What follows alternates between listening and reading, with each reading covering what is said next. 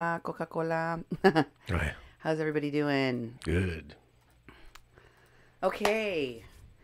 Hey, everyone. Thanks for being here. Thanks for joining us on a Mexican Crossing Lines. Tonight's show is about the LGBTQIA Caravan, but it's not just about the LGBTQIA Caravan. It's about the caravan in general. And a lot of people are wondering what's going on with the caravan at the border. I'm going to tell you things no one has. I've been making shows about this and breaking things down about the organizers, the leadership, people that are supporting it, all the different organizations and groups that are supporting it. I'm going to be doing those shows in English and in Spanish now so that my Mexican audience, the people that are in Central America, can understand and know all of the players in this game. And it is a game.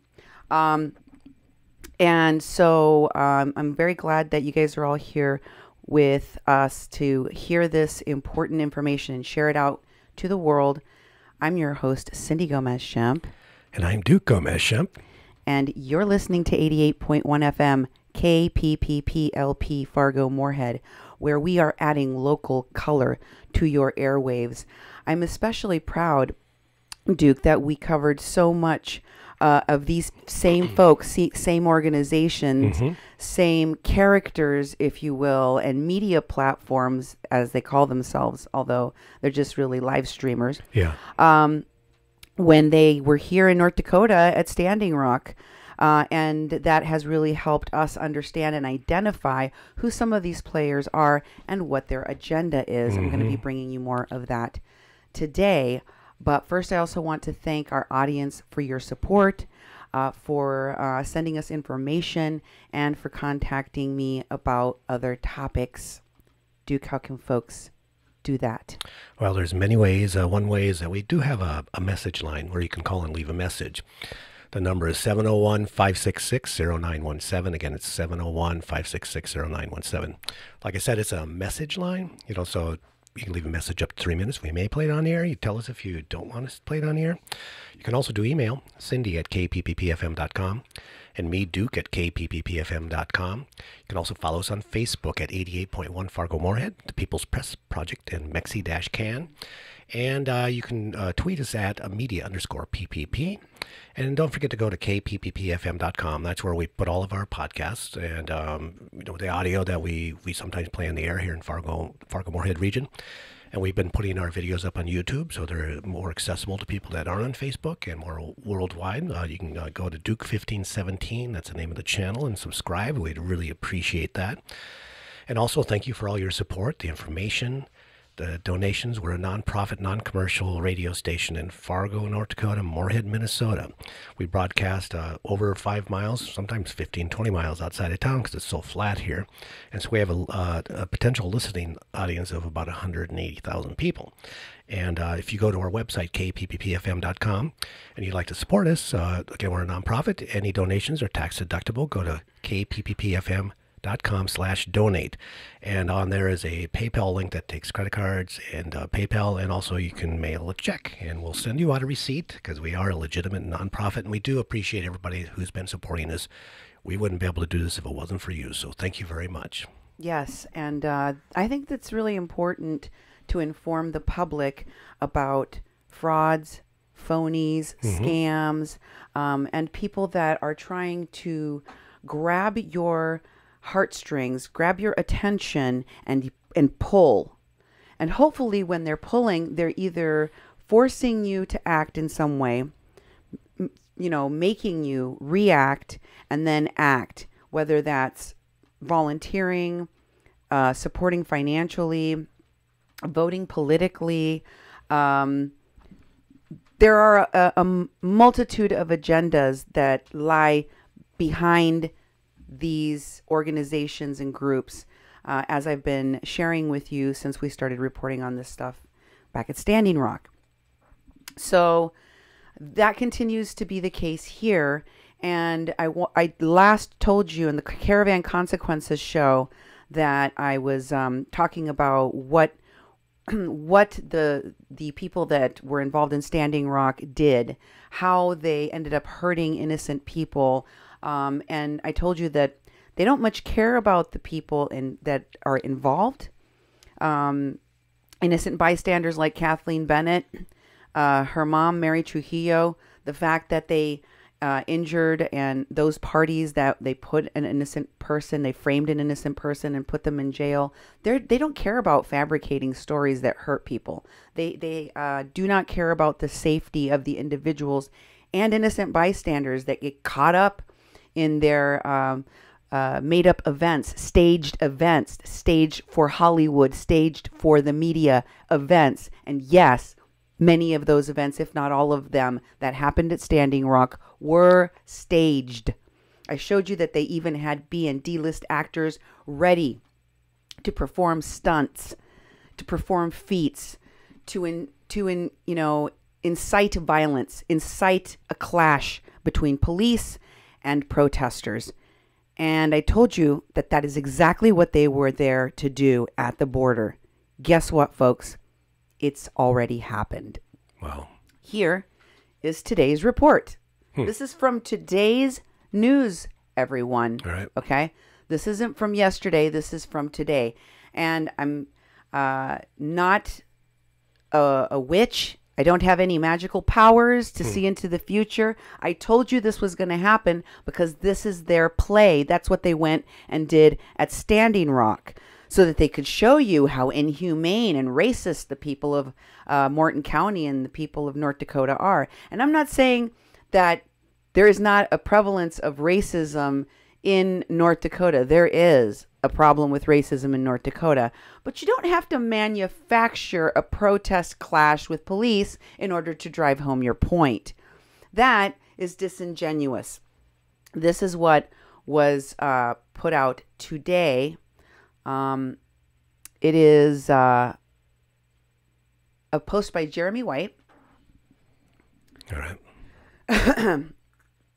And here is what he posted. Jeremy White is one of the people that has been in solidarity with Standing Rock, and they're I think out in California. They're some of the first people that interviewed Ed Higgins of Activate Now, an organization we've been following and telling you about. He posted just literally half an hour ago, basically, that asylum seekers at our border, including women and children, are being fired upon with tear gas and rubber bullets. This is also being reported in Common Dreams in an article that I just saw circulating, the photo there. And some of the pictures here, I think, are actually from that article in Common Dreams. I don't know if it's true that one little girl has died, as he stated. I have not found evidence to support that claim. But if you look down on this post, if you scroll down, you'll see that it says, Jeremy White says, like Standing Rock. He says, what's happening at the border is what happened at Standing Rock. Yeah. You know why he's saying that? Because they're going to make sure that what's happening at the border looks like what's happening at Standing Rock. I showed you that Myron Dewey was, in New York going to his awake dream after he came back from Mexico. Myron Dewey of Digital Smoke Signals, one of the so-called reporters of indigenous media out at Standing Rock, was saying, I was telling the Mexicans, I was telling the people in the caravan, this is what's going to happen. I can see the barbed wire. I can see the concertina. I can see the rubber bullets and the mace and the gas and the tear gas. And he's like starting to, foretell the future. And he is telling the caravan how it's going to go. This he was doing a week ago, because that's exactly how they set things up to happen, right? Now here they are happening. By the way, I showed you last week on my show that there was a woman named Michelle Eileen, formerly called Michelle Manos, who is the girlfriend of this guy, Jeremy White, who posted this thing about the border. And I showed you that she was going to Tijuana, not as a volunteer or as an activist, she said in her post, but simply because her heart called her to go to Tijuana right now, to go to San Diego, to bear witness to what's happening there. So, of course, Jeremy White is posting about what's happening there because his girlfriend is there to witness, right? Oh, yeah. And in her post saying that she was going down there, I showed you that the PR person hired by Wesley Clark Jr., the leader of the Veterans Stand for Standing Rock, which later became Veterans Respond, and then something else and something else. Remember that? Oh, yeah. That guy? Well, she is named Seven McDonald. She's Seven McDonald of the daughter of Country Joe and the Fish fame. Oh, yeah. She works PR in Hollywood, and she, along with Winnie Wong, Desiree Kane, Maggie Day, and others, were at the head of the PR work for all of the phonies and all of the D and B list actors that were brought out to Standing Rock, and some of the other mainstream actors like Frances Fisher and what's her name? Jane Fonda. Jane Fonda and the Hulk, Ruffalo, Mark Ruffalo, and many of those other people that you saw out at Standing Rock are handled by these PR people that also put together the PR for Standing Rock and the veterans. Okay? They're all involved in this now. They're involved here at the border now. And here's a post by none other than Frances Fisher. Here's Seven McDonald telling Michelle Eileen, Jeremy White's girlfriend, way to go. And she says, thanks, Michelle. Thanks, Seven. I'm learning. And Seven says, oh, my God, we all are. And then here's Frances Fisher posting, Sacred Stone Camp, as you know, is LaDonna Brave Bull Allard of Standing Rock and crew. We've also seen people like Dean Dedman, who, by the way, is also in Tijuana, along with a bunch of Native Americans associated with Errol Medicine, ERROL. I showed you on one of my shows about the Caravan Conmen and the Caravan Crisis. Those 3 shows, I talked all about this stuff. Myron Dewey and all the people that are being sent to Mexico. But Evan Duke, one of the people with Veterans Stand for Standing Rock, working closely with Wesley Clark Jr., and also these Hollywood folks and PR people, not just at Standing Rock, but beyond that, at the camps that followed it, at protests that followed it. I showed you he's also heavily involved with Antifa. He started the Asylum Seeker Support Network page that I told you about. He also is responsible for the Occupy ICE page. Okay? These things are all going to be important. I'm going to get into all the details of them. But I just wanted to show you. Cuando digo que la burra es pinta es porque traigo los pelos en la mano. And when I tell you that I know what these folks are going to do, it's because they already did it. They already showed us. And they're pretty predictable. Now, let me get to the topic of this LGBTQIA caravan. Why do I want to start there? Well, because that was the first caravan that arrived at the border that you heard about. And you probably also heard that this caravan was being discriminated, that Mexicans are homophobic and transphobic, and that's what their big deal was. And yeah, sure, there are issues of transphobia and homophobia in Mexico, just like there are here, okay? That's a given. But that's not what the people and the media in Mexico are actually complaining about. And I'm going to tell you what they have actually complained about and what they have actually reported on. This is an article that I posted on 88.1 FM Facebook page. If you want to go and find the article there yourself, or I can put it in the comments of this show. It is from Hiptex, Contenido Historia, okay? And obviously it is in Spanish, so you're going to need my help. But that's what I'm here for. So this says, Migrante Pitaya Queen resultó ser Mexicoamericano y estudiante de Harvard.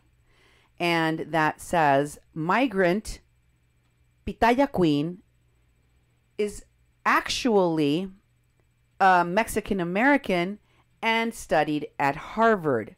And then below the picture, it gives Pitaya Queen's given name, birth name, and also a name which she has used as a transgender adult, Roberto Flotte Guevara. And she also goes by Roberto Nakay Flotte Guevara. I'll show you that in just a moment. Or by Nakay Flotte. Nakay spelled, well, I'll show you in a minute all the different ways in which it is spelled. But first of all, I want to let you know that folks here, folks in Tijuana, have seen and known Nakay Flotte or Pitaya Queen, and actually most recently she just changed her name literally yesterday on Facebook from Pitaya Queen to OJ Queen. So, I mean, it's dizzying and it's difficult to follow. But this woman had been mischaracterizing, or at least allowing people to think she was Central American and a refugee and a migrant. And when she would speak, and she did mostly do the speaking for everyone in the caravan, and has in the past as well, she said, we are persecuted. We are fleeing violence and abuse. We, speaking in the, all of us from the Central American caravan, from Honduras, from whatever group she was with, she was saying, we. So I don't necessarily know that she was going around telling people, I am a Honduran woman. Just like there wasn't people, well, actually, there was actually people out at Standing Rock who were saying, I'm an Indian. I am an Indian. Did we lose our... Yeah, we are timed out. Completely timed out. Oh, there we're back. Hopefully people will jump back on. We were timing out for a second there. If you had a rolling screen, the big circle rolling, we're back now. We're back on, but some of you might have been kicked off, so join us again. Yes, I'm sorry about that. So Pitaya Queen has changed her name a lot of times, and it's not a coincidence to me that we have seen the same thing in actors out at Standing Rock, like Mulaney Stoneman, who changed her name, like Menape Lemaire, who changed his name. Not only their Facebook profiles changed almost monthly, like boom, boom, but most of these folks weren't using their real names out at Standing Rock, and in fact gave different fake names, not only to the media, but also to the police. Yep. In the case of Kathleen Bennett, we saw that people were signing with their camp names. These are statements that were given over to the police to arrest a woman who spent 6 months in jail, right? And we're back to timing out again and again and again. What? No, it was only once. That's not too bad. Okay, hopefully. When you get four in a row. I keep seeing red and yellow, red and yellow. Well, it's still broadcasting. Might be a little janky. Okay, I hope y'all can still follow the show. I hate it when that happens. Oh. Anyway, Roberto Flotte Jr. Is actually, and he also goes. She also goes by Junior, but here is a screen capture from her LinkedIn. You can see. Here it is. And as you can see right there, it does say doctoral fellow at Harvard University, Native American program, Cambridge, Massachusetts. This is the head of the leader of the person that actually put these people together to help them cross the border. Not only the Guatemalan with Mexico border, but also the northern border with the United States, right? And she has been accused by people of the LGBTQIA community that is stationed there in Tijuana of trafficking children, of allowing the children that were unaccompanied minors that she was in charge of caring for have sex with the older trans and gay people in the caravans that were brought through Tijuana last year.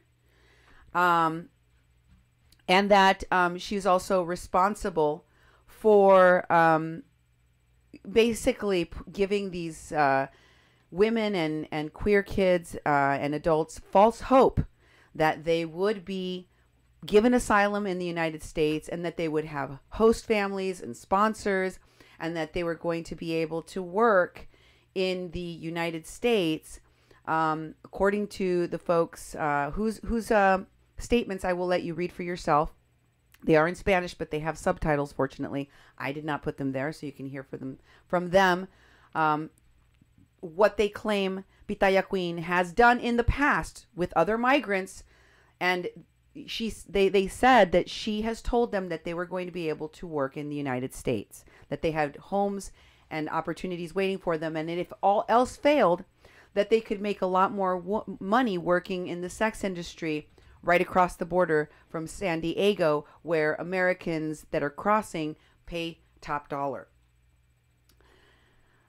You can also find a retelling of her own story in the number 2 there. If you scroll down, I think maybe it's in there. This is from a book that is available.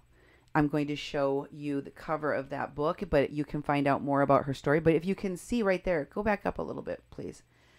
In the book, you can see that it reads, oh, you don't have that.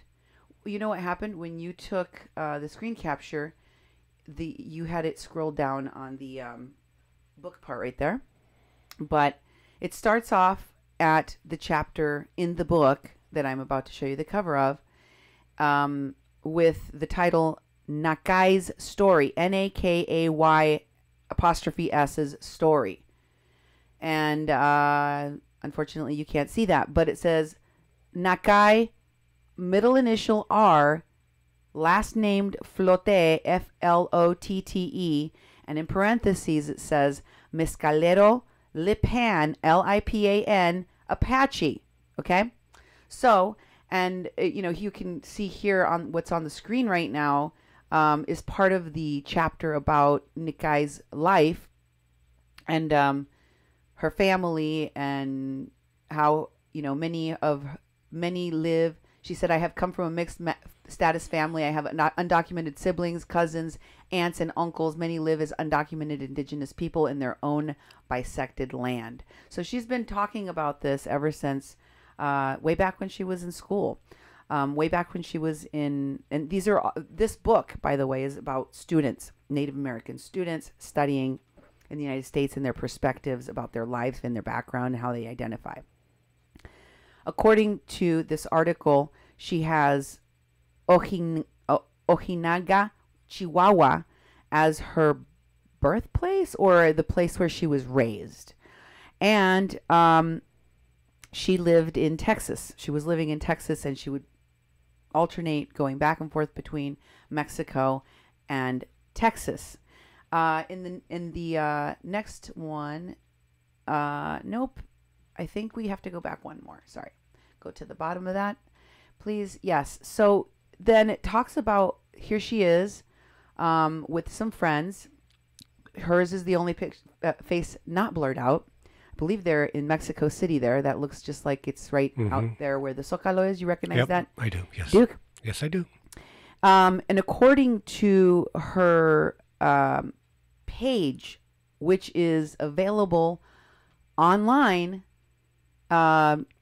under the Harvard website, if you scroll down further, you'll see it. It says right there, she's listed in the PhD as a PhD in the Department of Anthropology at Harvard as Roberto Nakay, Nakay, Flotte, right? In this book that I just was reading to you from, it has the middle initial R. So she put the Nakay first, the R is her middle initial, and then Flotte in the book. So I'm just giving you all the different ways in which she has been listed, right? Mm-hmm. And it says in the listing in Harvard that her interests include legal anthropology and media, recognition of the rights of indigenous nations, the sovereignty of indigenous nations, the study of the militarization and security, production of knowledge, the industries, extractive industries, and the migration of LGBTQ people. Okay? She focuses on the geographical locations in the United States and in Mexico, on the border in between Guatemala and Mexico, and in Central America. Okay? So, here's a picture of her and her family. This is when she graduated from, I'm assuming, college? Yeah. Or high school? She collaborates or works with a number of different organizations that help transgender and gay people in Central America, Mexico, and Texas.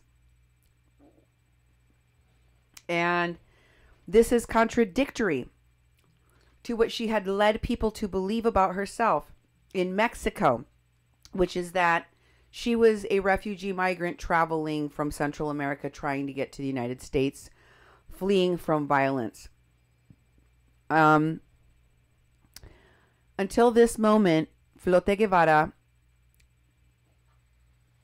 no se ha pronunciado respecto a ningún señalamiento del que ha sido objeto, esperándose que durante las primeras horas de este lunes emita algunos posicionamientos. Okay, so she has not given a statement in accordance to this article at the time that this was printed to these allegations that she's misrepresented herself, that she has lied. But I have found recent interviews that she did really just a few days ago that seem to be an answer to the allegations that are in this article. Okay. Here is her Twitter account. It's right underneath that. Oh, it must be the next one. This is the Twitter account. I think you still got... There we go. Roberto Flotte. And you can see the Twitter account says, hustler, indigenous immigrant from the block, divided by borders, united by love, queer, Indian Apache from Tex-Mex, PhD, JD student at Harvard, Cambridge. And, you know, the way that things occurred in TJ was that there was a big hubbub because they arrived in Tijuana and they moved into a villa for a capacity of 16 people, as it is listed on Airbnb, and that they moved about 80 people into that villa in a neighborhood that felt very uncomfortable having them there because of what they had seen in the media about the caravan in general, not because they hate queer people, although that is how it has been conveyed. And maybe they have prejudice. I'm not saying that it's not possible or even likely that they are homophobic or that they are transphobic, but that is not the only reason, put it this way, that these folks are upset. And they do have every reason to question why Nakay Flotte Guevara has not been forthcoming, why these folks have not been forthcoming and honest and straightforward about who they are and who is funding them and why they are here at the border asking for asylum. It does look bad, as I said in my show, Caravan Consequences. It does look very, very bad, especially in the American media, when Mexicans are saying that the migrants are dirty, that the migrants are trashing their city, that the migrants are doing this and that. And I've seen on OJ, Pitaya Queen, Roberto, Nakay, Flotte, Guevara, whatever her name is, on her own page, I have seen her talk about the fact that Mexicans are complaining about how the caravan is dirty, but then it shows like a spring break crowd, but they don't have a problem with these folks. You're wrong. Mexicans don't like anyone trashing their country, whether it's a tourist or a caravan. But there is a very big difference in a tourist that's bringing money and, you know, helping the economy, and a caravan that is depleting resources from places where there are already people that are living under humanitarian strain, like in Oaxaca, where towns are still not being rebuilt because of the massive earthquake that left tens of thousands of people homeless. Okay? This is causing a problem for the resources of Mexicans. There are people that are extremely poor, that live in extreme poverty in Mexico. How do you think it makes them feel to see the caravan leave food, unopened food and water and clothing in the trash? Not in a donation bin somewhere, not turned over to be recycled somewhere. No, in the trash. I mean, it's infuriating because people in Mexico are starving. And to see the caravan act like this, it seems like they're being ungrateful. And they say, you know, well, don't blame the actions of one person on everyone. If you haven't seen the footage, if you haven't really been in Mexico, then you really can't speak to what the people there are saying. And what I've seen, and I've taken the time to research a lot of different channels in a lot of different states, is consistent. And they're showing you the evidence of it. There have been fights that have broken out amongst the caravan goers. There's been crimes that have been committed amongst the caravan goers. There's violent people that they're traveling amongst the caravan goers. These things are true and they need to be addressed. And just because you're a progressive and you're a supporter of immigrants, as I have been all my life, I am a Mexican crossing lines, does not excuse this assault on Mexican cities and citizens, on its economy, on its people.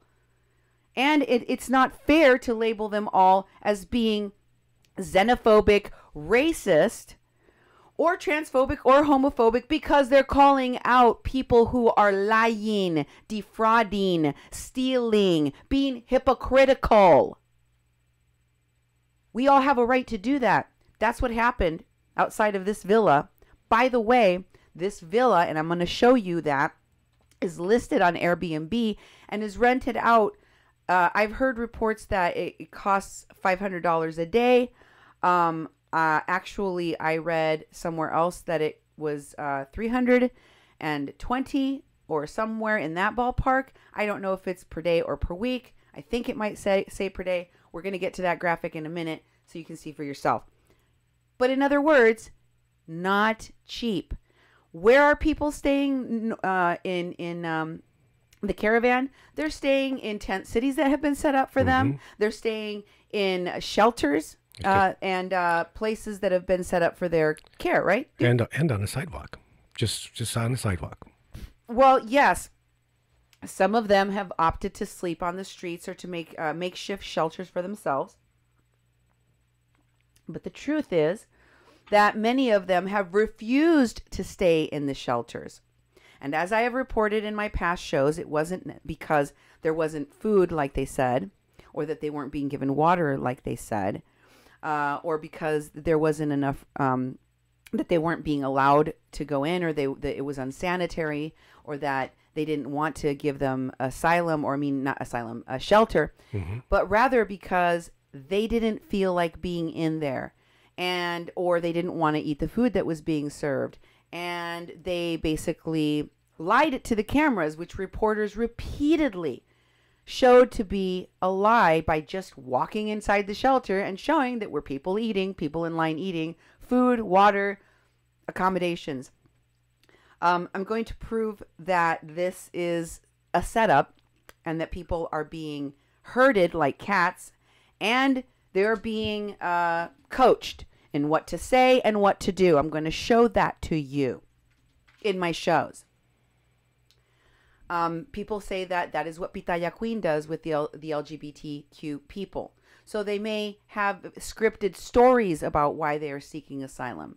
They know what to say to authorities. They know what to say to the television because Pitaya Queen tells them that is what is alleged. Okay? She and the contingent that came to stay at this villa were met by a crowd of angry neighbors asking questions. Does this mean that the crime in our neighborhood is going to increase? Are we going to have a problem with you? And they were met with angry people, an angry response from the Pitaya and crew from the LGBTQ Caravan. Can you put the the last graphic up again? Oh, there's two more. This is the videotape. We'll show you a clip of that's embedded in one of the videos I'm going to show you in a minute. But if you scroll down, she has also been implicated in a fire that happened at a shelter that she and others were staying at, which you see her posting about here. And she posted, as you can see, now her name is OJ Pitaya, but here, I mean, in this article, it was Pitaya Queen, but I have the same exact article up on my screen that I'm reading from that links directly to her account here, and it says OJ Pitaya on it. Okay. We are timing out again, oh, no, we're briefly. Back. And she posted this saying, the loving shelter Caritas in Tijuana, that at one time during the caravan received 35 plus LGBT members of the community, was set on fire last night. Would you like to continue reading that, honey? Yes, this is how much they hate us. This is how transphobia works. They want to kill us. Please call the U.S. border authorities and tell them all LGBT asylum seekers waiting to present at the border should be received now because their lives are at risk. Okay. According to this article and other reports, they are accusing that Pitaya Queen might have been the person that set this fire to give them an excuse to say that their lives are being threatened in Mexico. They came into Mexico saying they were fleeing violence, forced prostitution, beatings, and gender discrimination. And then, once in Mexico, they're saying Mexicans are just as bad or worse. We're in danger. We got to go. We got to go. We got to go. They are trying to kill us. You know, one of the things that you have to be able to prove to American authorities in order for them to grant you asylum is that you have an immediate threat to your life. Yeah. Just saying. The allegations are all in this article. Furthermore, here you will see that Pitaya Queen also posted a GoFundMe after she claimed that she was attacked in Tijuana and she needed to raise money, $2,500, in order to pay for the hospital bill. This is a picture that she posted along with her GoFundMe, along with her, allegations that she was beaten by hate people. The people that beat her because she is transgender. That is what she was claiming. So she wasn't just saying that someone beat her. She was saying that someone beat her because she's queer and transgender. And she said in her post that the attack occurred during a time that they were demanding that the U.S. government receive and give asylum to trans and queer people. So she is tying the attack on her directly to her request for queer people and trans people to be given asylum in the United States. And she's saying that that's what happened to her as she was trying to request asylum for herself and the queer people in the caravan. So, this is what is expected, or this is what is being said about Pitaya Queen that people are upset about. she has misrepresented herself, or at the very least, she's allowed people to believe things about her that are not the case. Now, I want to show you Nakay Flotte, how she also spells it with an I at the end there on her YouTube channel. This is this is from YouTube. So you see, she's got a variety of different ways in which she spells her name. Maybe she's trying out different names before she lands on one. I don't know. That's possible. It happens with trans people sometimes. They're trying to find their name, you know, how they feel, what they're, you know. But she has been called Nakay. Now, I'm going to show you a video from El Mero Tijuana in which it talks about this. Brace for your video because it's in Spanish, but don't worry, I'm going to explain to you what it says. But for those of you who speak Spanish, and you can verify for yourselves that this is exactly, that it is what it says. I say it says in just a minute.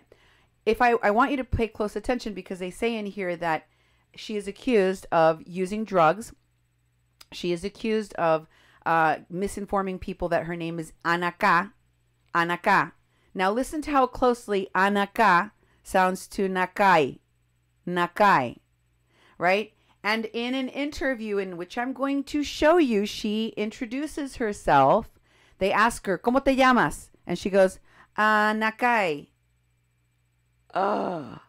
Did you hear that? Mm-hmm. She pauses for a second. She goes, what is my name? She goes, Nakay. That sounds like Nakay. Mm-hmm. You hear that? Yep. I think that's why people may have confused what she said, and I think she's doing it on purpose, because she hasn't corrected anyone that has labeled her Nakay. Okay? But they say that Nakay has, or Pitaya Queen, as she is actually known on Facebook, or it was until yesterday, is a drug user that she committed, or that she is tied to the arson at Caritas shelter, that she is she brought over to the United States, and of course also into Mexico from Central America, a trans woman by the name of Roxana, who was infected with HIV AIDS, and who died in a Texas detention center because she was not given proper medical care, or she was not given the care that she needed to treat her HIV. Many people accuse Pitaya Queen of being responsible for this Roxana, for Roxana being detained, for Roxana being killed, for Roxana dying, for what happened to her occurring in the first place. They also accuse the villa people renting the villa. They accuse the people of renting the villa of exploiting those, or being expected to be those, ready to exploit the people that are in the LGBTQIA caravan, because they say that they are going to be doing sex work either in the United States or in Tijuana if they don't get a chance to cross over and get asylum. So here's that video from El Mero Tijuana on the LGBTQIA caravan. One.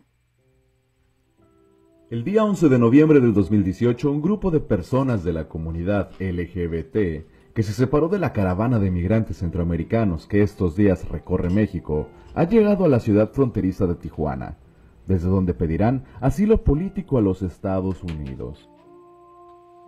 Estos 85 migrantes que viajaron en autobuses son los primeros integrantes de la caravana en alcanzar la frontera con Estados Unidos, y llegaron a la ciudad después de pasar por Sonora y Mexicali, Baja California, México. Uno de los videos transmitidos por Facebook en playas de Tijuana Con la llegada de los miembros de la comunidad, sirvió para que fuera identificado uno de los líderes que esconde varios secretos detrás del argumento de la persecución en Honduras. Un informante que por seguridad pidió anonimato establece que Nakay, como dijo llamarse, no es hondureño, sino un ciudadano americano con residencia en Texas que se ha dedicado a traer homosexuales de Centroamérica para cruzarlos a Estados Unidos y ejercer la prostitución. Las personas que lo identificaron narran que se trata de quien en Facebook se ubica como Pitaya Queen, un homosexual que en mayo fue quien trajo a un primer grupo de homosexuales de Centroamérica, logrando que varios sí cruzaran a Estados Unidos y otros se quedaran en México. Según la denuncia, Pitaya Queen es drogadicto y en mayo pasado se vio involucrado en el incendio del albergue Caritas en Tijuana. Incluso fue quien trajo a Tijuana a Roxana, un homosexual que ocultó padecer VIH y murió por la falta de tratamiento médico. Incluso se señala que los miles de dólares usados para pagar la costosa renta de la casa en playas de Tijuana sale de quienes esperan su llegada a Estados Unidos para explotarlos sexualmente, y no de abogados altruistas como este mencionó. Haciendo un recorrido por el Facebook de Pitaya Queen, se pudo comprobar lo dicho por el denunciante. Estuvo en Tijuana en mayo. Se involucró en el incendio del albergue Caritas en Tijuana. Tenía nexos con Roxana. Es fácilmente apreciable su vínculo con Texas, de donde es originario por los posteos con información LGBT de ese estado. El amplio dominio del idioma inglés, lo que deja en claro que no es un hondureño buscando asilo. Hay posteos redactados en un inglés casi perfecto. De no lograr el asilo en Estados Unidos, buscarán quedarse en la frontera donde saben que se gana más dinero en la industria del sexo, haciendo que estadounidenses crucen a Tijuana para pagar por estos servicios. De comprobarse las delicadas acusaciones, estaríamos ante un grupo de explotadores sexuales que buscan aprovechar la situación de la caravana para lograr sus fines. El denunciante, que pide anonimato por seguridad, tiene videos en donde Pitaya Queen actuaba de forma ilegal en medio de las drogas y orientando a los demás homosexuales del grupo llegado a Tijuana en mayo pasado de cómo hablar y qué decir, o qué callar ante funcionarios de Estados Unidos. ¿Tú qué opinas?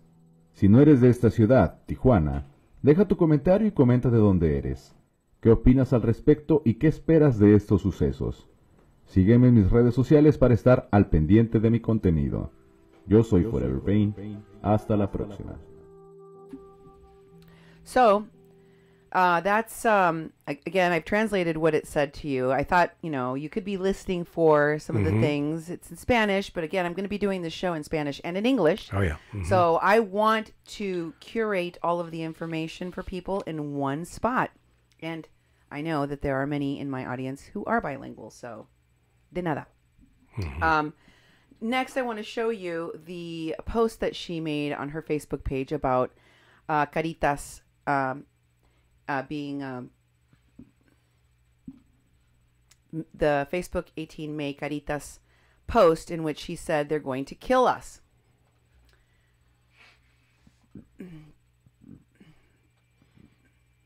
One more. There you go. It's right next to the video we just watched. Here you have it from her own Facebook page.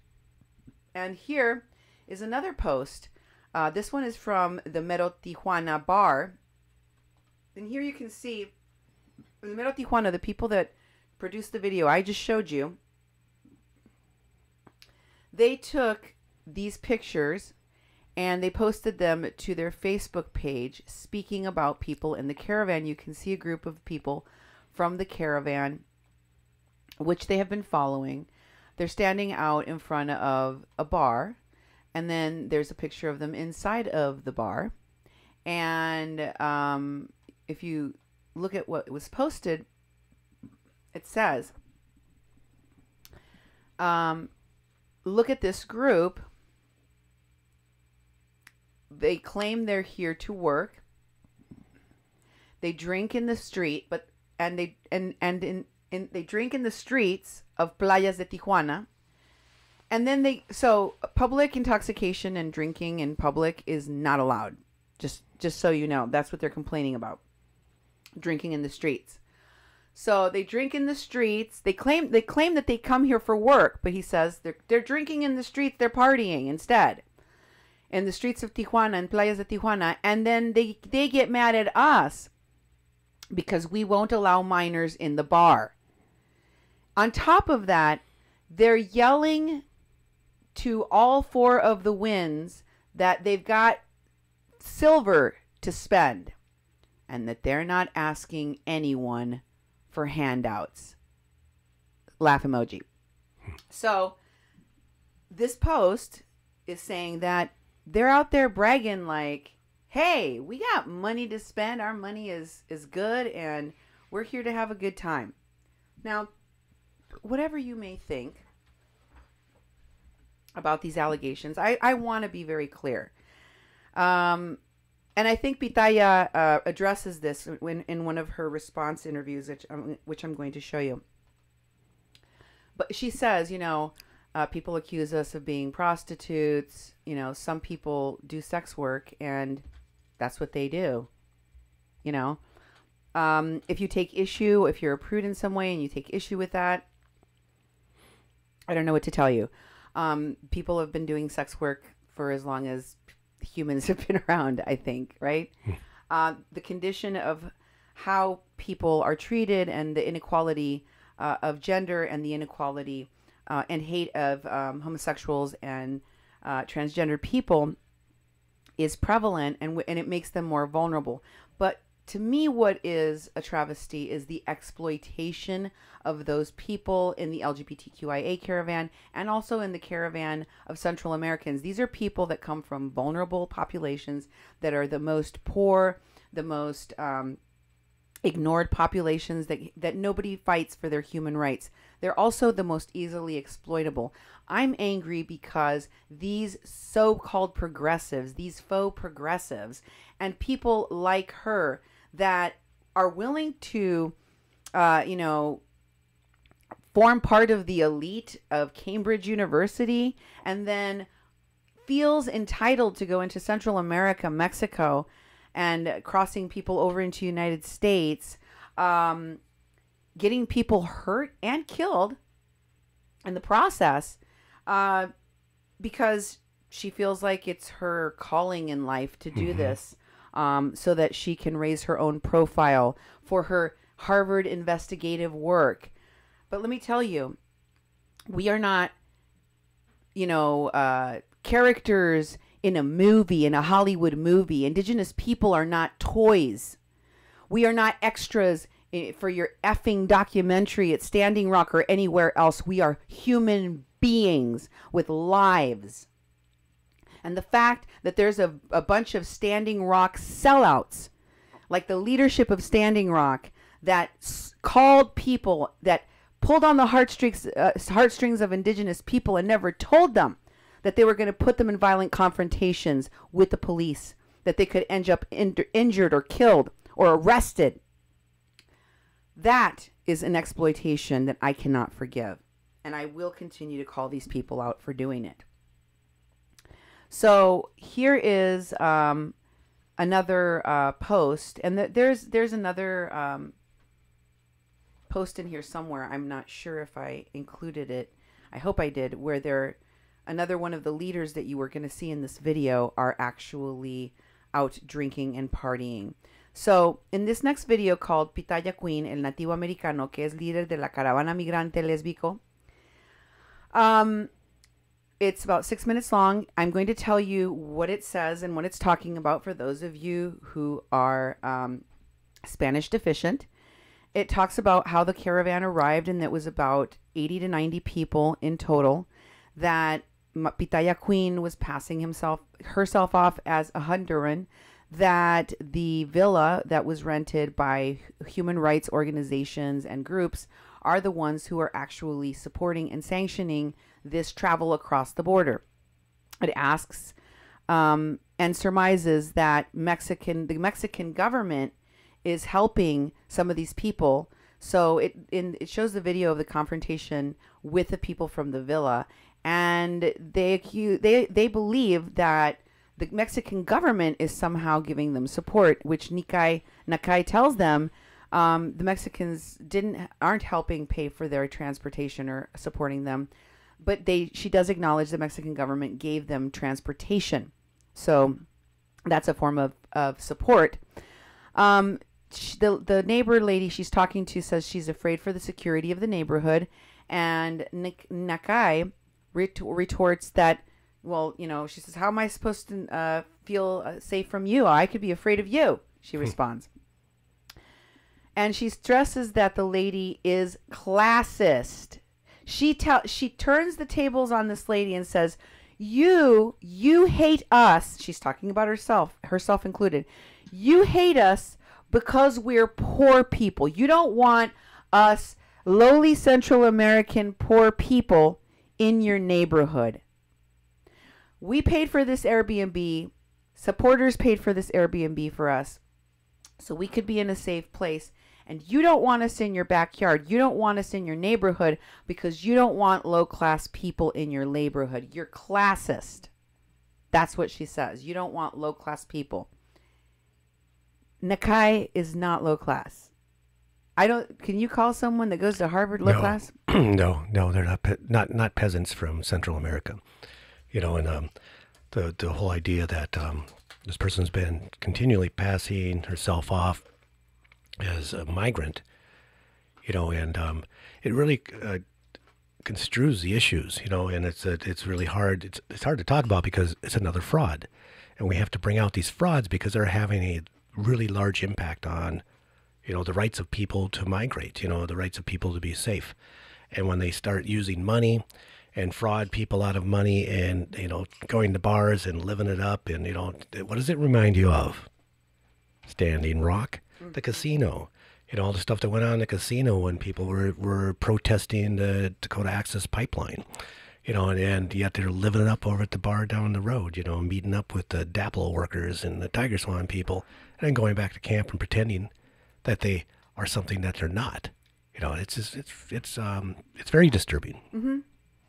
And as you saw, they're now putting toddlers, mothers in harm's way for their photo op because they know that some of the people in there are going to incite violence so that they can have their violent clash, so that they can push for the policy changes that they want by pulling on your heartstrings and forcing you to act, forcing you to take a side on this issue, polarizing Americans even further. So here's that video. Oh, let me just finish by saying that she acknowledges that Mexicans have been kind to them in the video. And she said, the leaders say that some of the people in the caravan had no food and water for days at a time, that some of them even fainted because they didn't have enough sustenance and liquid, and that they were asked when the caravan took off from Central America and began traveling, and they claimed they started out in October in San Pedro Sula. And also in this video it says Nakay told the onlookers, neighbors, that they're not delinquents, that they're fleeing crime. The neighbors said that they have a zero tolerance policy for violence in their neighborhood and that they want peace to reign. Here's that video. El material es de Alfredo Álvarez, en el cual se denuncia que un ciudadano nativo americano de nombre Roberto Nakay sería el líder que está organizando la caravana migrante, la caravana lésbico gay, como se ha denominado, caravana trans gay. Esta caravana que llegó a Tijuana en un promedio de 80, 90 personas, los cuales pues vienen dirigidos por una persona que se hace pasar por hondureño y que en realidad es un estudiante de Harvard, nativo americano. Por aquí les dejo el video para que lo vean. Está conyugando el que ustedes vengan aquí a este lugar. ¿Por qué no llegaron a playas de Tijuana? O sea, al lugar. Que vienen y se establecen a una zona residencial en donde estamos todos los vecinos en tanta paz con nuestros hijos a perturbar exactamente la paz, la tranquilidad de todos nosotros. Sí, madrecita, pero nosotros la intención no es venir a molestar. Ahora dime una cosa, ¿cómo fue que respeto, tú llegaste a las camionetas del gobierno? ¿Quién te invitó a que llegaras y te subieras? La misma comisionado de derechos humanos. El mismo comisionado de los derechos humanos. O sea que el gobierno está de acuerdo con esto que está pasando. El presidente Peña Nieto tiene la culpa de esto que está sucediendo, porque muy bien se podían haber detenido a las personas para haberles ayudado de alguna manera. No, pero tú tienes casa, ¿verdad? Y vienes ¿a qué vienes? A aventurar. ¿Quieres que me maten en mi casa? ¿Donde yo vivo? Pues no sé con quién te juntas, dime con quién andas y te diré quién eres. Solo el cucharón sabe dando las frijoles, madre. No, Nosotros sabemos los problemas que estado tenemos siguiendo en la nuestro secuencia país. de todos desde el camino, desde que entraron. No venimos a molestar. Yo no te dije eso. Yo lo que estoy diciendo es que se ubicaron mal. Si el gobierno les está ayudando y les está apoyando, pues que les ponga en un lugar a donde lleguen. Déjeme hablar, yo voy a hablar, sigo yo de hablar, ¿está bien? El gobierno no está pagando para estar aquí. Llegaron las camionetas y los trajeron. De gobernación. Yo lo dije. Ellos nos proveyeron transporte, eso no quiere decir que pagaron por les proveyeron. Entonces el gobierno está de acuerdo en todo lo que está sucediendo. No sé si el gobierno está de acuerdo. Yo sé que tú sabes, pero no lo vas a decir. Le voy a decir algo, nosotros pagamos para estar aquí con el dinero que por medio de la empresa Airbnb. Pero no son bien recibidos. Sabemos lo que les sucede, pero aquí no son bien recibidos. Por favor, ubíquense ustedes a los derechos humanos para que les den un asilo y les den apoyo. Porque estamos muy inconformes, no tenemos seguridad. Hay personas que pueden estar atrás de ustedes queriéndoles hacer daño y vamos a ir nosotros. No, señora, ustedes adelante. usted también me puede hacer daño y yo no lo puedo saber. Solo porque usted es de no clase me estás alta. entendiendo. No, usted no me está entendiendo a mí. Solo porque usted es de clase alta y nosotros somos de... no, eso es lo que... Nosotros pagamos por este espacio. Nosotros pagamos por este espacio el monto que este espacio... Ella que se quede como la elegante no soy y racista de México. Nosotros adelante. Nosotros vamos a mostrarle que somos luchadoras, que tenemos sueños y lo vamos a lograr. Con permiso. O sea, así racistas.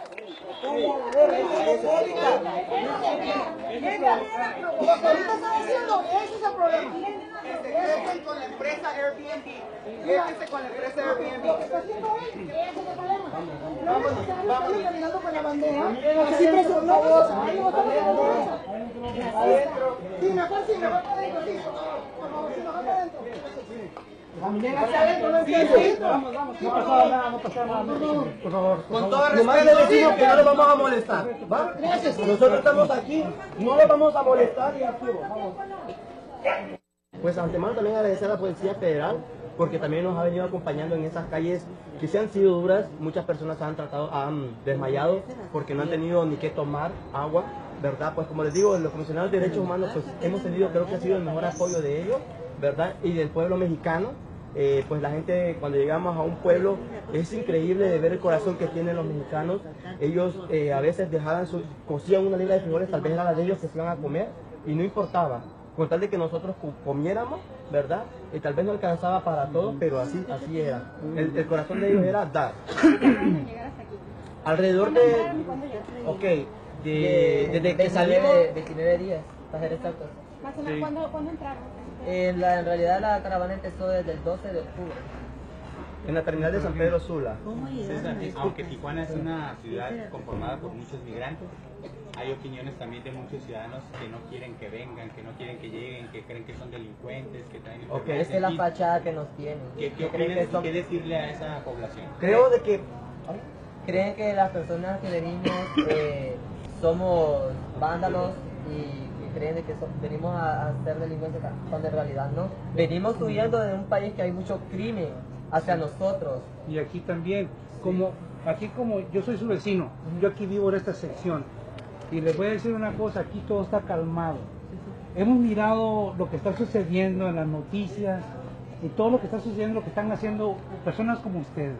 Ahora nosotros lo que le pedimos, que por favor, aquí tenemos cero tolerancia de cualquier clase de violencia. Porque aquí a cualquiera le pueden preguntar, aquí en la sección Coronado, todo está pero bien tranquilo. Tenemos hasta policías aquí patrullando. Así que por favor, hay que mantener esta clase de facilidad, porque eso es lo que necesitamos aquí también. Y si vienen ustedes y ahora esto se va a hacer más feo, yo creo que esta ciudad tiene mucho crimen. Ya rebasamos el 2000, ya llevamos el trofeo arriba. Bueno, la intención de nosotros pues no es venir a provocar.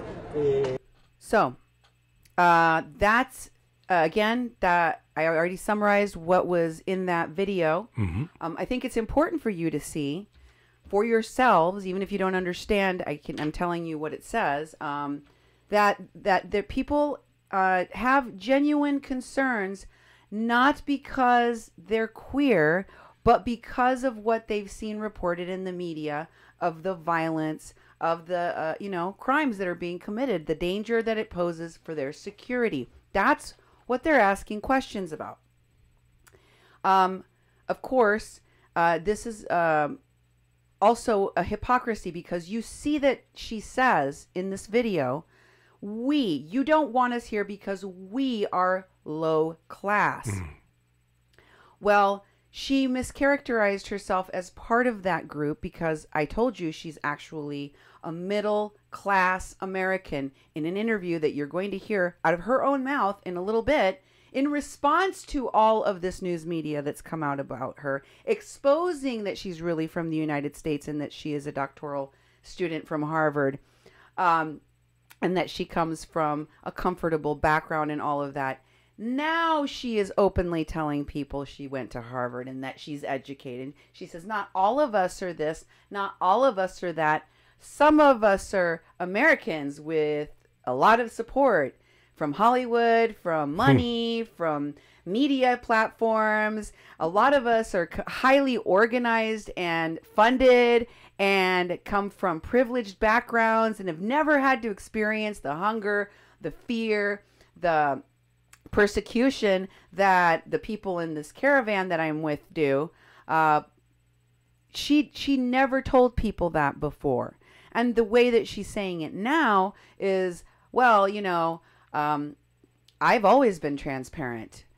So what? You found out that I used to go, that I was a Harvard student? I don't have a problem telling people that. Everybody knows what I do, how I do it. Everyone knows that I have a lot of support. Why do you think migrants even come with me? Because they know I have American sponsors waiting for them. I have homes. I have all sorts of different kinds of support already set up because I have connections. That's why I chose to do this work, because of my connections, because of my capabilities. When you see here that when given the opportunity to explain herself to the neighbors, she could have told them that. I mean, that could have changed the whole conversation. Listen, ladies, I've got American funding, American backing. I went to Harvard. I'm a doctoral student. Hello? But she didn't say none of that, did she? No. She's only said it recently, and I think there's a reason why she's hiding who she is. Here is Alvarez, one of the reporters out in Tijuana, posting on Facebook about the Airbnb that they rented. As you can see, it says it's a villa. An entire villa was rented out by this group of LGBTQIA Caravan goers, one of the first groups to arrive in Tijuana. And it is a castle, a VIP castle. I mean, do you expect people from the caravan to stay in accommodations like this? It seems a little unfair when there are people that are sleeping in the conditions that Duke and I have just described to you. Yep. Don't you think? Don't you think if you're going to rent a villa, a castle this big, that, you know, that money could have been better spent allowing a whole bunch of other people from the caravan to go even for a day and stay in a nice hotel or, get him out of the shelter, get him off of the street for a day? Yeah. I don't know. This is how they spent it instead. And he posted, well, they didn't end up going to the shelter. He's speaking about the LGBTQIA caravan because they were supposed to go to a shelter called Jardín de las Mariposas, but they didn't end up staying there. And there is controversy. There's a lot of rumors and innuendo about why they didn't end up staying there. But I will let you hear from the people at the center, at the shelter, the gay shelter. It's a queer and gay shelter that specializes in helping migrants, not only people from Tijuana or people that are going through, because Tijuana and many border cities like Tijuana are known as ciudades de paso, cities where people pass through, meaning cross over to the United States. So there are unique business opportunities, but there are also unique challenges. A lot of people just get deported, whether you're from Central America or Mexico, doesn't matter. They leave you right across the border, right in Mexico. And then it's up to you to go all the way back home. And a lot of people don't. Many of them choose to ask for asylum in Mexico. By the way, the caravan has been offered asylum in Mexico. They've been offered asylum if they qualify for asylum in Mexico. And so he says the migrant caravan did not go to El Jardín de las Mariposas, the albergue, the shelter. Los migrantes llegaron a una casa rentada por Airbnb en $230 por noche para 16 personas. It's supposed to accommodate 16 people. It rents for $230 per night. Okay. According to Alfredo Alvarez. And he said, but they put 75 people in the house. And they did. So the next one here is a picture of the people that are in the house. Okay. I don't know if that's 75. I don't know if that's all of them. But they are from Diversidad Sin Fronteras. You can see it's posted right by them on their Facebook. There's a post. Can you show the post? Yes. Diversidad Sin Fronteras. You see it right there, okay? And next I will show you another picture that was posted on El Mero Tijuana that has been reporting about these guys. You saw this gentleman with the blonde highlights in the front, in the turquoise blue shirt. He was one of the people giving an interview in that video you just watched, in which they had that confrontation outside of the villa, right, with the neighbors. And he is shopping at Costco. There he is shopping at Costco. Meanwhile, as you know, many people in the caravan are getting food from shelters, are getting food along the way because they didn't have the means. Obviously, some caravan goers are better than others. Some caravan goers are more equal than other caravan goers. Some people in the caravan get to stay in villas and get to eat from Costco and Starbucks and go out on the town and have a good time. And other people have to sleep in a shelter. And other people have to eat shelter food. And other people have to sleep outside. I don't know why that is, but it appears that that is what is happening. Here is another picture. This is another post. By the way, I didn't put it in just for time savings, but there was another post in El Mero Tijuana of the same guy that I just showed you, one of the leaders of spokespersons, at least for the caravan, with the yellow highlights, in which he is sitting inside the bar that they took a picture of them at, in front of a metal tub, you know, like those metal tubs you wash your clothes in or soak things in, of beer. Like a whole tub of it. Wow. You can go check that out on their page if you like. Anyway, here's a post from the Yo Soy 664 Tijuana, okay? And it's also, again, exposing him. I just want you to see people in Mexico are upset about it. And it's not just one news source. It's not just one platform. It's not just one place in Tijuana. It's a lot of different places that are upset because they feel they were lied to. And they ask... breaking news. They say hashtag breaking news. Who is Yolanda? And it says, who leaked information about Roberto Nakay Flotte? Why? And who did it? Why and who? This is about to get good.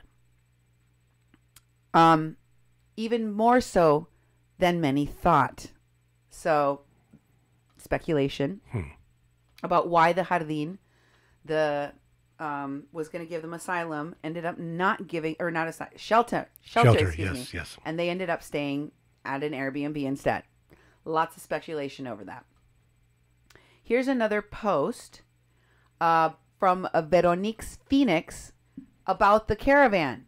You see, it is posting that the queer and trans migrants have split off from the main caravan for their safety because they suffer at greater risk, right? What else does it say there, Duke? They're now?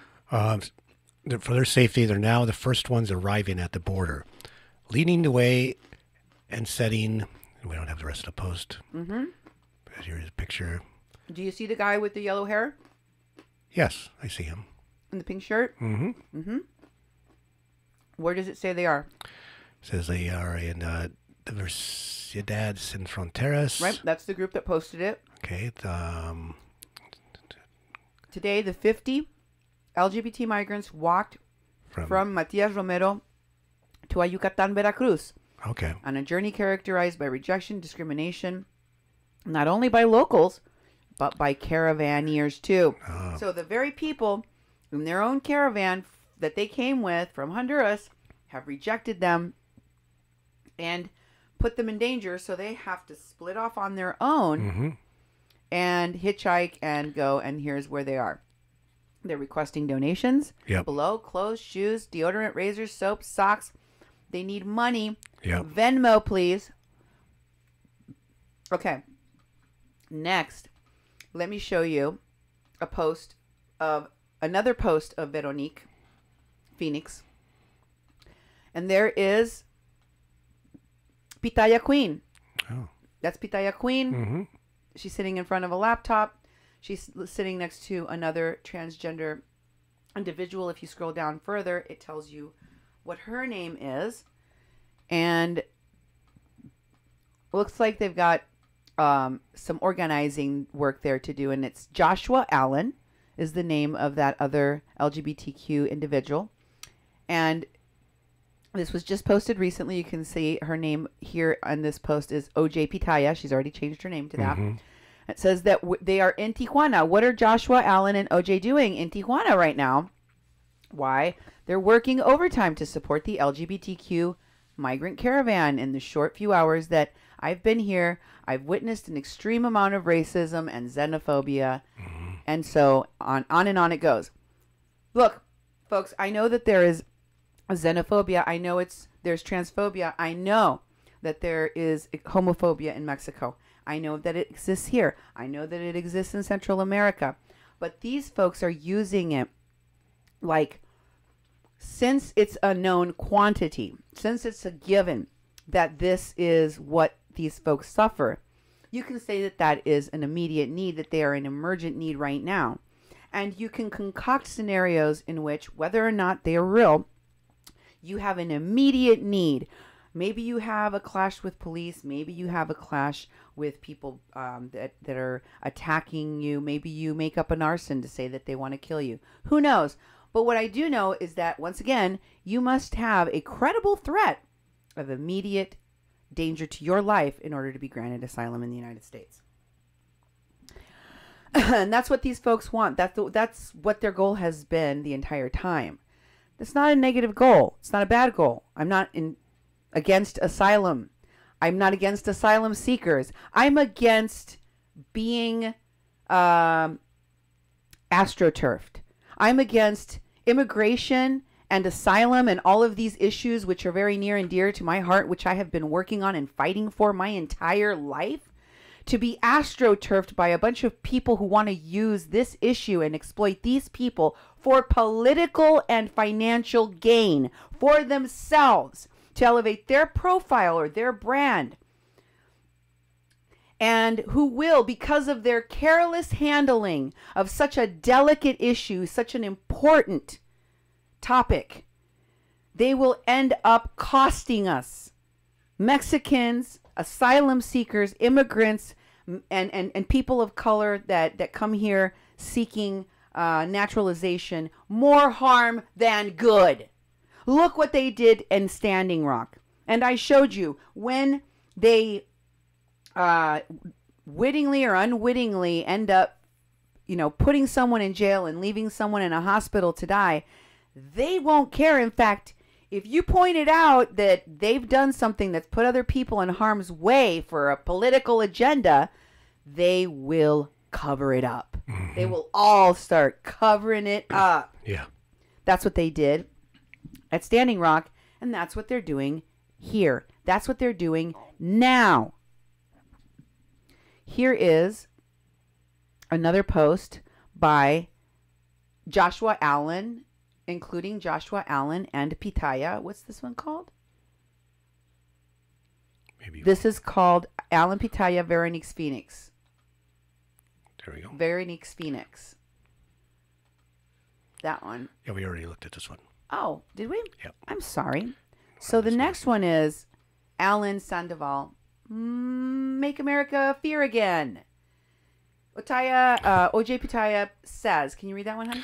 To all trans queer allies in California or the U.S. that are able to cross the border, we need you on the ground for these upcoming weeks. Message me. We need to protect each other. The more we are, the more shields we can be to protect our Central American LGBT relatives, one of the most vulnerable groups in the world. Let's show them that kindness and empathy are more powerful than hate, xenophobia, and bigotry. Let's make racists afraid again. And then some people commented, Veronica, Gloria, for those of us too far away, is there something else we can do? Necesitan fondos y ciertos materiales. Do you need money or resources? Mm-hmm. What can we send you? And she says, folk need funds to sponsors. Funds? They need money? Yep, and they need sponsors. And Veronica says, how can we send you funds? How can anybody living in the United States, anywhere in the country, be a sponsor? And she says, yes. As long as they are U.S. residents. Okay. And then someone says, what? How do you become a sponsor? Mm-hmm. You simply submit a letter stating you are supporting an asylum seeker for their asylum proceedings. It is completely free. Inbox me. Okay. Would you be able to send me the information on this as well? Mm-hmm. Me 3. That is not as important, but it's about somebody saying that they want, say, there's a woman, a mother from Honduras that is looking for her gay child, and they know that that child is in Tijuana, but they haven't heard from him for a week, and they want her help, and she says, he's with us. Oh, really? Yeah. Wow. And then they ask her, where can we send you funds? Again, how can we help? And she says, Venmo. That's the same Venmo you just saw. Mm-hmm. Okay? And keep going. What do you need help with? Donations. Help with transportation. Clothes. Mm-hmm. Come, we need volunteers every single day. We need queers that our community can trust. So they want other people from the LGBTQIA community to join and support. And Joshua Allen says, bet, sis, I'm coming through with a crew this time. Wow. We gonna hold y'all down. See you the day after tomorrow. Mm-hmm. And then, of course, you saw them together, right? Yep, exactly. They got together in TJ just as advertised, right? Mm-hmm. And who was right there? Jessie Sandoval, the woman I told you about, that is connected to all these folks from Standing Rock. Mm-hmm. And then Joshua Allen says, I will have a big car incoming from San Diego, by the way.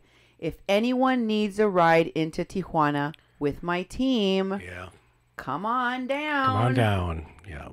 The time is right. Mm-hmm. So, next, here is a post from November 18, and Bertie Gutierrez is reposted by Veronique's Phoenix, the same person posting about the LGBTQ caravan. And of course, Bertie Gutierrez was the person that we were told by Myron Dewey of Digital Smoke Signals mm-hmm.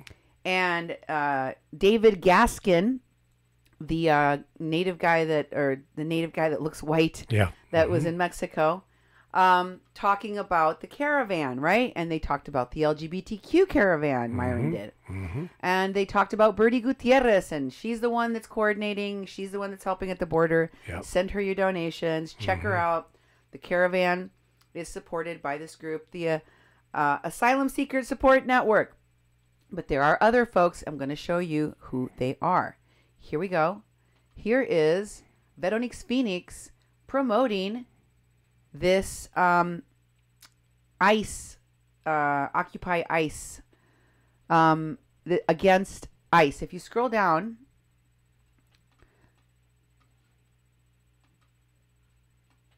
you can see it's a post from Occupy ICE, which I told you, the admin who started this group is none other than Veterans Respond, Veterans Stand with Standing Rock, friend of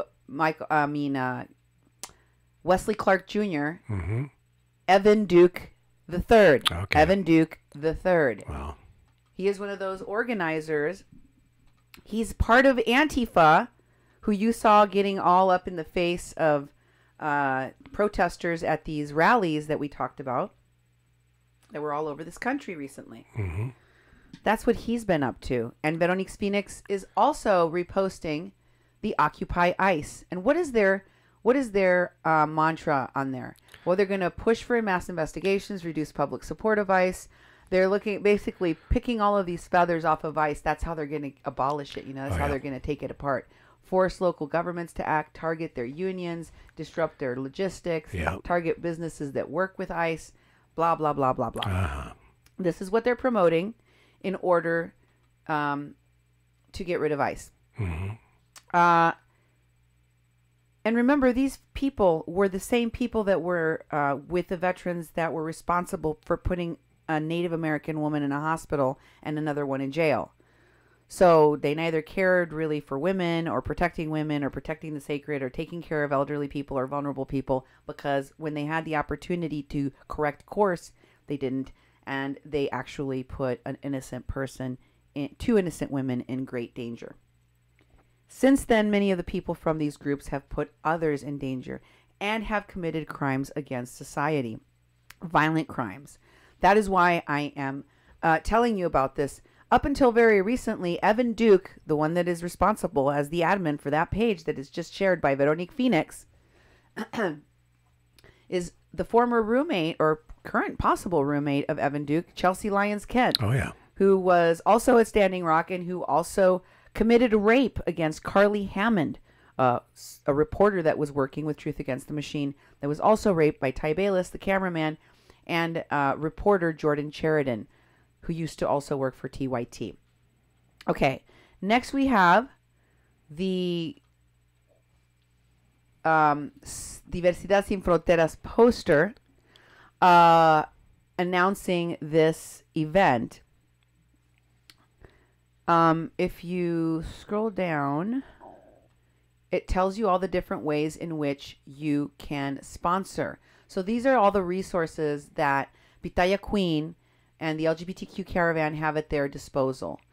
You can help sponsor the parole of a asylum seeker once they cross them into the United States illegally. Once they bring them in through some secretive way, then you are a sponsor for when they get them out of the detention center, and you receive the queer person that is an asylum seeker in your home until their court proceedings. Another way that you can help is by being a professional or personal service sponsor. So, hey, how can you serve these folks? Well, just like they did at Standing Rock, there was a group of lawyers, there was groups of medical teams, there were different kinds of healing practices like dancing, and there are all sorts of things. These caravan goers, they're going to have the same thing. They need doctors, lawyers, therapists, dance teachers, translators, hairdressers, other professionals, anyone that's in the queer community that wants to help, also to provide safe friendships. They also have temporary sponsors that would be hosting refugees just for a few weeks, that would provide a parole letter for a detainee and maintain relationships with that refugee until their court proceeding. Also, there's a commissary sponsor. You want to send money for pizza, tacos, or what have you, you could put some money in the commissary. This is for when they're in detention. Yeah. So that you can put money in their commissary for phone, hygiene products, food, and other necessities. And there is also community support sponsors, which include helping put together parole packages, support recently released refugees with transportation, ICE check-ins, English classes, and be available to house refugees. So these are all of the things they have already organized for these folks. Go back to that poster for a moment and scroll down even further. Just make sure.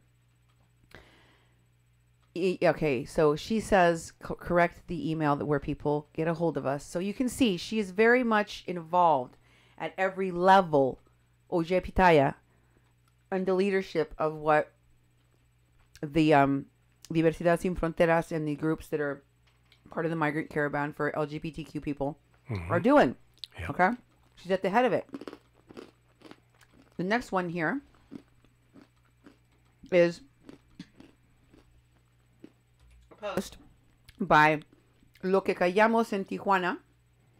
Again, I'm just showing you all the different places that we're learning about Pitaya Queen, learning about her true identity, and who were upset because she misrepresented who she is. That's right. And that's the main point. Yes, that's the main point. It's not about, a transgender person changing her name. That's totally, fine, common, and justified. But this person has been saying she's one thing and she's not that, to try to get the sympathy and the access, to something else. And people have noticed, and people have been calling her out, and we felt we needed to call her out because this is an essential part of what's going on with this caravan, and it's tainted. At the beginning, it's tainted. It's planned, and you'll see there's a lot more show here. You're going to see where it came from. Next, I want to show you another reporter. I think this one, Ibrahim, is with Univision Mexico, and he's got his website there where he has a lot more reports. You can go watch the video of this interview. Actually, he goes into a building, a hotel, where they are staying in Tijuana, and she becomes agitated and tells him he can't film her in there, and tells him to leave her alone and to give her her privacy. So you can go watch that if you'd like. It wasn't much of an interview because she didn't really want to talk to him. Yeah. But this is what he says about her. It says, this person is in Nogales and she has a warrant out for her in the United States. She's being accused of prostituting minors. She is staying at the Fray Marcos Hotel. Warning, they are violent. And actually it says they're very violent.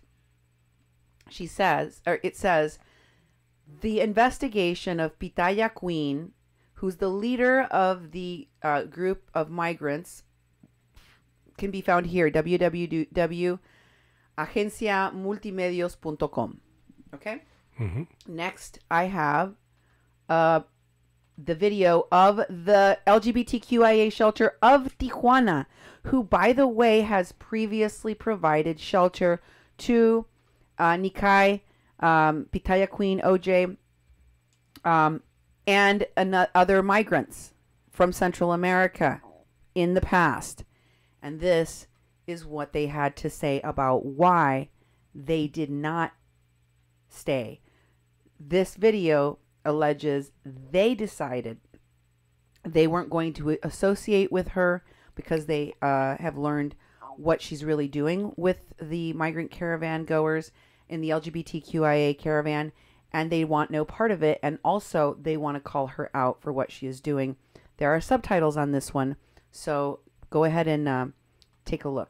De hecho, al año pasado, cuando vinieron ellos, venían dos chamaquitos, uno de 14 y uno de 15, uno era de Guatemala y el otro era de El Salvador. Y los chavitos tenían relaciones sexuales con las chicas trans mayores de edad, todos chuspeteados los niños y con infecciones en sus partes íntimas de que esas chavas tenían ese acercamiento con ellos. Y tenemos evidencias porque los mismos chavos, las niñas de 15, 16 años, diciendo que ya tenían allá en Estados Unidos todo arreglado, que las hermanas las iban a esperar en Miami, Florida, que ya tenían todo arreglado. Ellos venían con un cuento de hadas cuando se toparon con la triste realidad, que fueron muchos repatriados otra vez a su país de origen. Entonces, la verdad es cruel, pero es real de que sí entre ellos mismos existía. Porque esos niños no venían con ningún padre, ningún familiar. Es totalmente una mentira. Y la gente que nos conoce, yo tengo un activismo de 21 años ayudando a la diversidad y lamentablemente nunca se había presentado una situación de este tipo aquí en Tijuana. Lo poco que nosotros llevamos ganado ante la sociedad y ante los grupos de gobierno, las diferentes asociaciones civiles que trabajamos esto, no se nos hace justo que a alguien de Centroamérica y que no es centroamericana, porque ella tiene un estatus estadounidense, que se haga pasar y a sacarle provecho a ellos, porque es lo que están haciendo. Que no se dejen envolver sobre la nota del amarillismo. Si ustedes quieren contactar y colaborar la información, las puertas y las ventanas del SAR, de lo que es la página o las declaraciones del Jardín de las Mariposas, son públicas, aparecen abiertas, entonces cualquier persona puede entrar. No se dejen engañar. Las chicas trans que han estado aquí en Tijuana, en Jardín de las Mariposas y que ahorita tienen asilo político, han pasado muchas por aquí y pueden declarar a favor del Jardín de las Mariposas, de Yolanda Rocha, de su servidor Fidel Santiesteban y Jaime Marín como los responsables de todo lo que ha pasado. Entonces, es muy importante que ustedes hagan hincapié y que se limpie el nombre del jardín, y no nomás del jardín, de la comunidad LGBTI que en Baja California. Que no porque ellos lleguen con esa situación que en su país no sabemos realmente cuál es la situación que están viviendo. Yo he visitado Centroamérica y muchas de las cosas que ellos dicen no es verdad. Yo conozco Salvador, Honduras, Guatemala, Costa Rica. Okay, so for those that didn't understand what that was, and there were some mistranslations in there because that happens, yeah. You know what yellow journalism is? Mm-hmm. There used to be accusations of yellow journalism against reporters here in the States a long time ago. Okay. But it's biased, obviously, on the against the progressive values of the LGBTQ community, and or again, comes from this conservative mindset that that has already condemned queer people for being queer, or trans people for being trans, and that anybody that's speaking ill of Pitaya Queen or investigating her are simply transphobic, homophobic, racist, xenophobic, anti-immigrant, whatever. Mm-hmm. So that's one of the things they mistranslated, because he said, don't allow the claims that talking about Pitaya Queen, it means that the news is biased and homophobic or anti-trans. That is not the case. And in fact, if anybody wants to come and ask us, and he gives the names of every single one of the people that are the directors of that particular shelter for queer people and trans people. Okay. You can, he says, our doors and windows are open. We are fully transparent. We are willing to speak on the record. We are willing to give you all the details of what happened. You can come and question us. We have, this is what we know. So they're ready to talk. And I will tell you, I did reach out to one of the people on that panel, and they did agree to talk to me, although I have not been able to secure that interview yet. So here's what it said in the video. The man that was speaking said that there was, in the past, one of the reasons that they're not having them stay anymore is that in the past, a Pitaya queen brought unaccompanied minors, and that on one occasion last year there was a 14-year-old and a 15-year-old, and they found out over time that those boys that those kids were having sex with the adult trans girls, really, trans women. Wow. And that they had infections in their intimate parts, and that they developed infections in their mouth and in their intimate parts. That's why they were able to surmise, in addition to the fact that they, heard from the kids themselves what was going on, they were able to see the evidence of the infections that resulted from the sexual contact, as well as saying that these kids were coached. They were told that they were going to be offered jobs and that they were going to have sponsorships and homes in Miami, in the United States. So they had this pipe dream in mind. And when the shelter, the Jardín de Mariposas, which specializes in helping migrants who are trying to seek asylum, queer people specifically, they did not want the help of the people and the staff at that place, because Pitaya Queen had promised them this other pipe dream, and sadly, he said she did not deliver in the majority of the cases. The only thing that happened was that the kids were exploited sexually, trafficked, prostituted sexually, and then deported back to their home countries.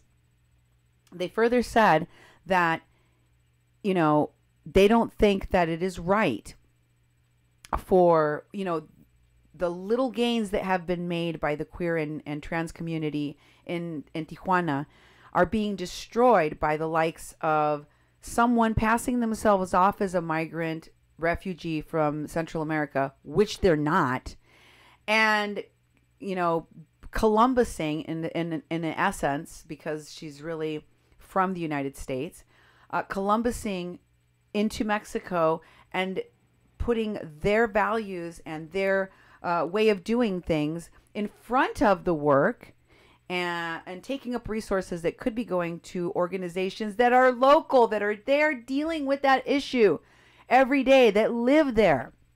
No, instead, we've got Pitaya with all of her connections back to the United States, back to Harvard, back to all these organizations, who comes in and says, we're going to do it my way now.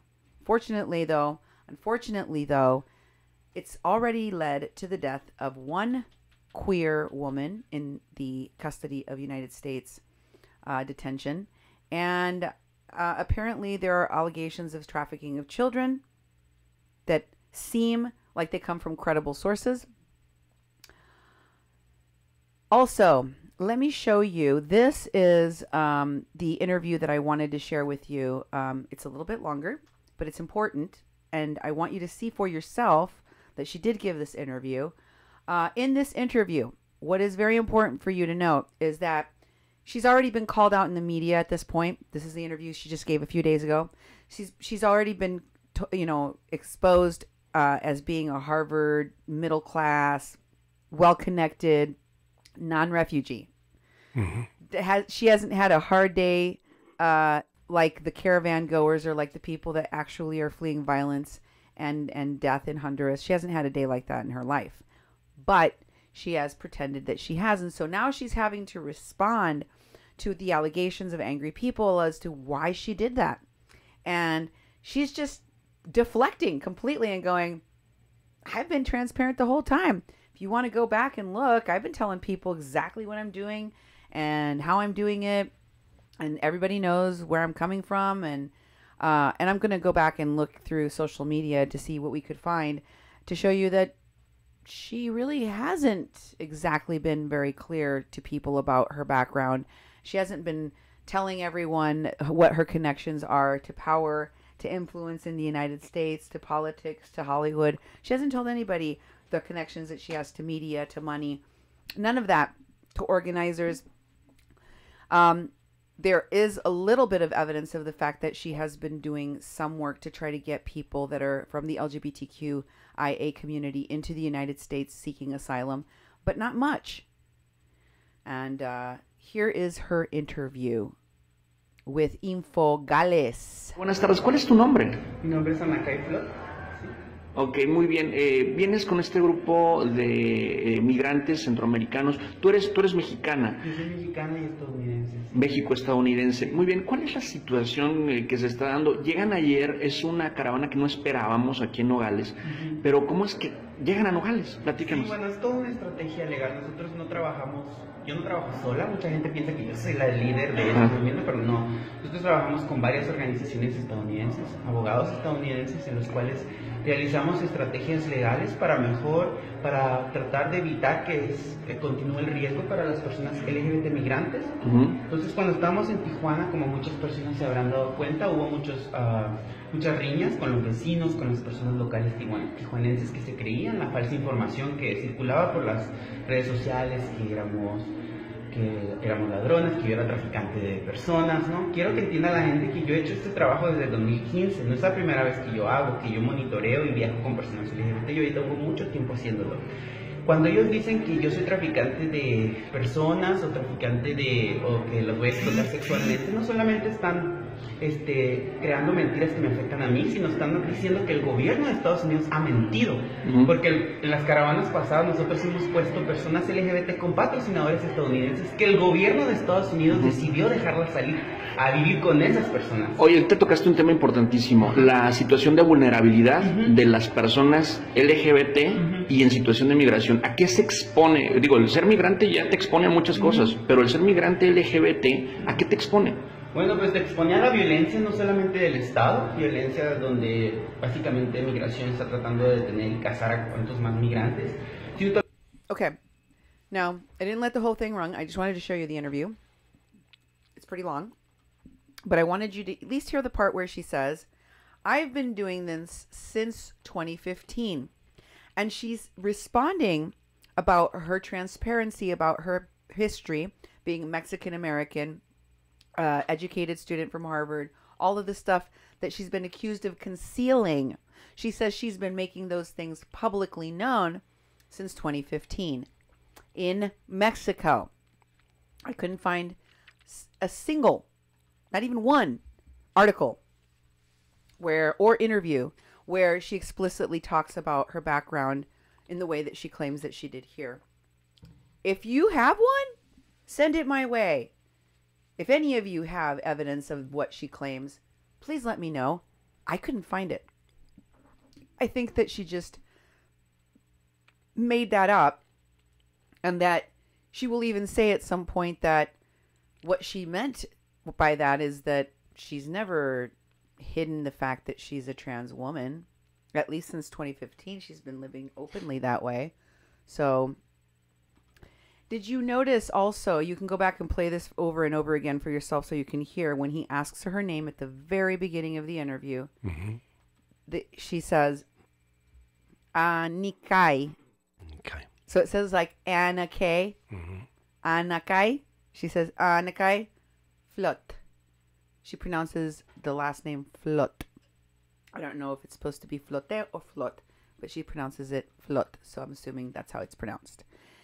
What do we got next, Duke? Regeneración Michoacán posted about her as well. Look at all of the different people that were upset in different states, in different places where she's been, that had no idea that she was a doctoral fellow from Harvard living in Mexico and throughout Central America, and that she was heading up these migrant caravans. Next, you can see for yourself that she definitely did go to Harvard. This is her talking about her time in the, in her education. She says, after 8 months of living day to day in a small shared studio apartment, I received the news I was admitted into both the Harvard and Princeton anthropology PhD programs, as well as the medical anthropology program at Berkeley. The journey to graduate school has been my most challenging and impactful career choice. I opted for the Harvard anthropology program because it offered the most freedom in developing unique and ethical conscious research projects. in a university where there are fewer than 5 indigenous doctoral students and not one native faculty, it became difficult to make sense of the direction and goal of your work. I was fortunate to find a space at Harvard University Native American program where I was welcomed the first week of my graduate career. I have since forged the relationships with the program's director, staff, and other students. Here is a post about the graduate school. She says, it's still a challenge. However, reflecting back, I've come to realize my success has been supported by individuals and programs that accept my personal identity, understand the difficulties I have faced, and encourage my intellectual interests, which often don't fit the standard university mold. I am currently reaching the long history of security collaboration and intelligence sharing between the United States and Mexico. Notice the emphasis. A relationship created to detain and deport Central American refugees. In this research, I will explore indigenous identities in the hopes of bringing a better understanding of our histories and our presence today.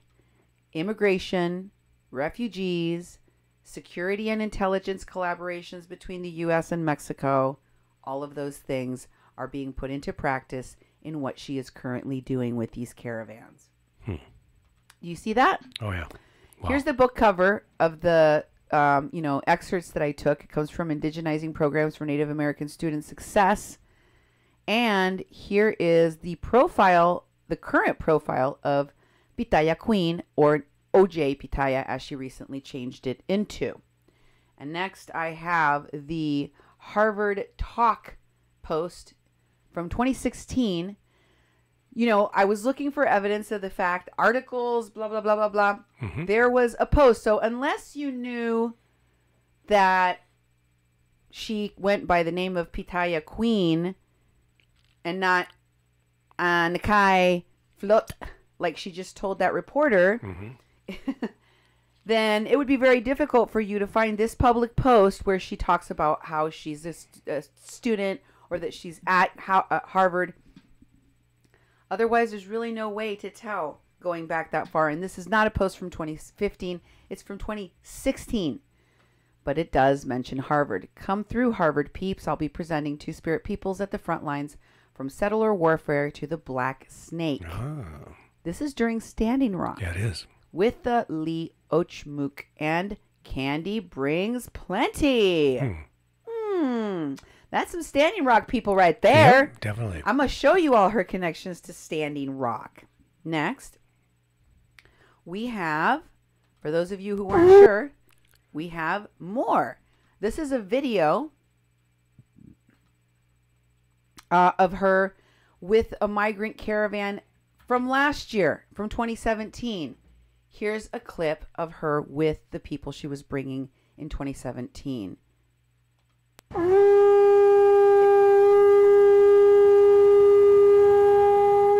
Este próximo 20 de julio, más de 15 jóvenes migrantes de la comunidad LGBTI partiremos en caravana a la frontera de México y Estados Unidos pidiendo asilo político, ya que en nuestro lugar de origen nos discriminan por nuestra identidad de género.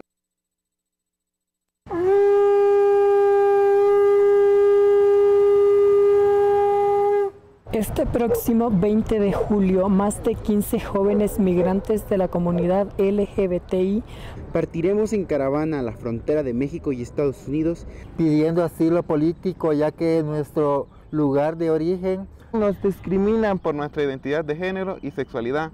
En nuestra estancia en México hemos sido agredidas. Ya basta. Deseamos que nuestro llamado sea escuchado. Con un granito de arena que aportes, estarás apoyándonos a ser libres en el camino y felices en el destino. ¡Que tiemble! ¡Que tiemble! ¡Que tiemble migración! América unida, una casa sin nación. ¡Que tiemble! ¡Que tiemble! ¡Que tiemblen los machistas! América unida será transfeminista.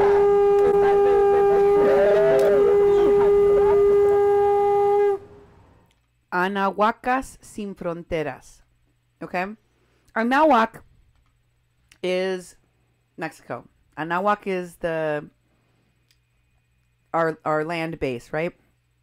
Anahuac represents where we come from. So it's kind of like saying in Nahuatl the women of Turtle Island. Okay. Or the women of the First Nations women. And this is what the group was being promoted, that she was being promoted in last year. That's not 2015, that people saw her openly doing this work and promoting it.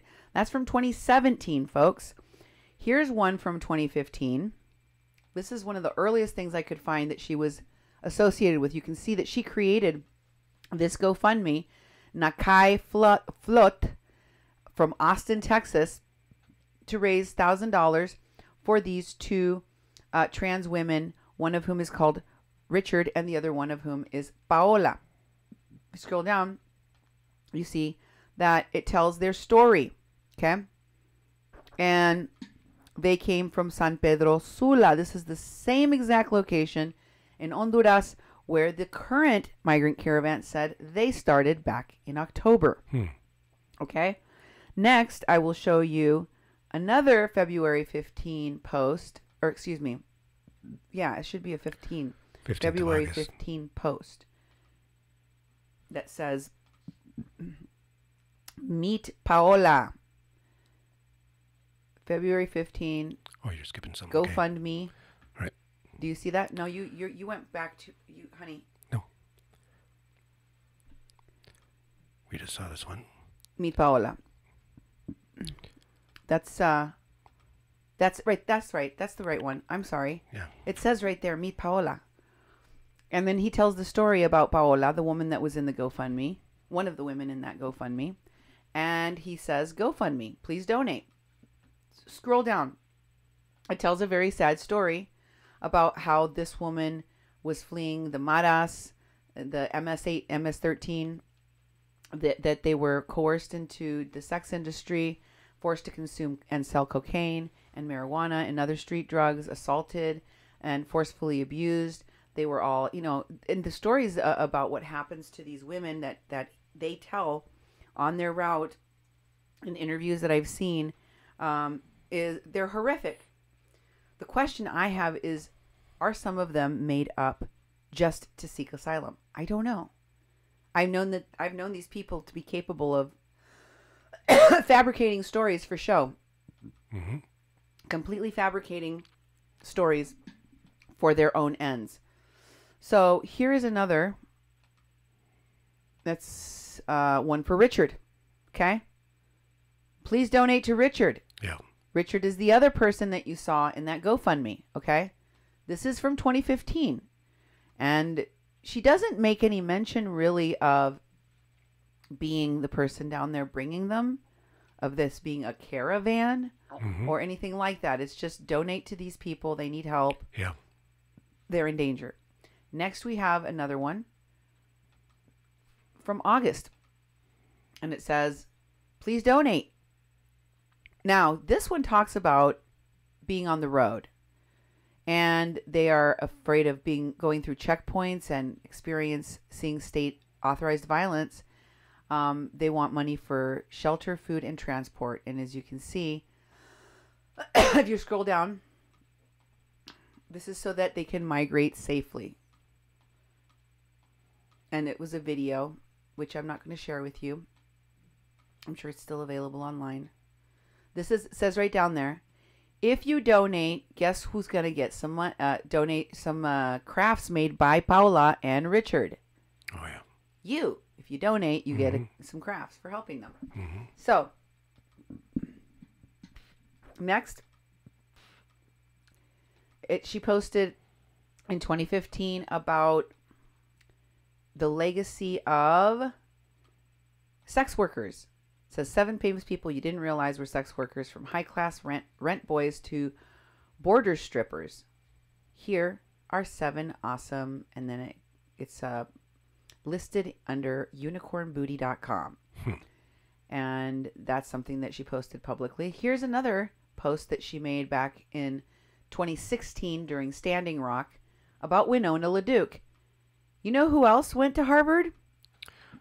Winona LaDuke. Yes, she did.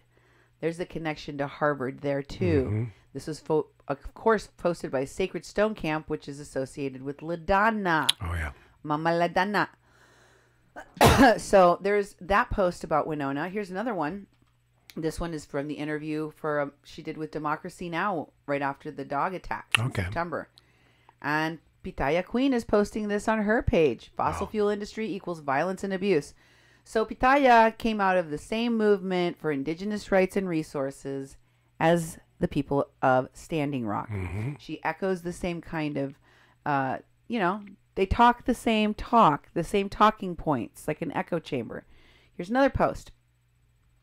I wanted to show you, when I went to Pitaya Queen's Facebook page, I was almost floored when I realized I had 6 friends in common with her. I was like, what? How in the hell do I have 6 friends in common with someone I've never even heard of that's supposedly a refugee from Central America? It turns out she's got a lot of friends in high places. Yeah. I won't tell you who they are, but there's 3 people on this mutuals list that are organizers, like known organizers in the organizing world, as is Winona LaDuke. Exactly. As also she is known as an executive director for Honor the Earth. She's also the fiscal agent for Freshet. Yeah. And she was very instrumental out at Standing Rock. Now, she may also get involved in all of the stuff that's going on at the border. Wouldn't be surprised.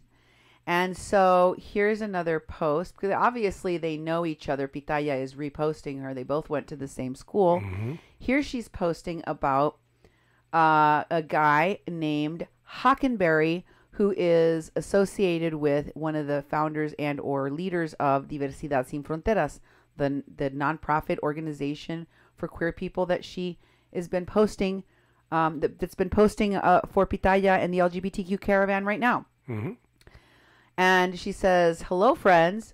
For the past 3 months, I've been working with my dear friend Hockenberry in developing a research campaign project with the simultaneous goal of enriching limiting existing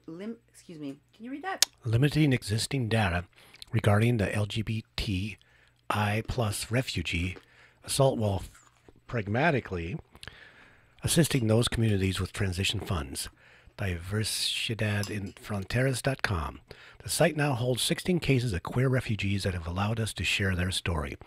We have maintained a detailed record of over 40 LGBTI plus and other refugees currently crossing, traveling, or awaiting political asylum. Please follow, and it has a website there, to watch a video we have created with the beautiful communities of La 72 Hogar Refugio para Personas Migrantes, the migrant refuge of the town of Tenosique, Tabasco. Please share widely so that we can reach our $10,000 goal by the end of the month. Yep. I found that post. Yeah. And it's about helping migrants, right? And then it's in Spanish. Yeah. And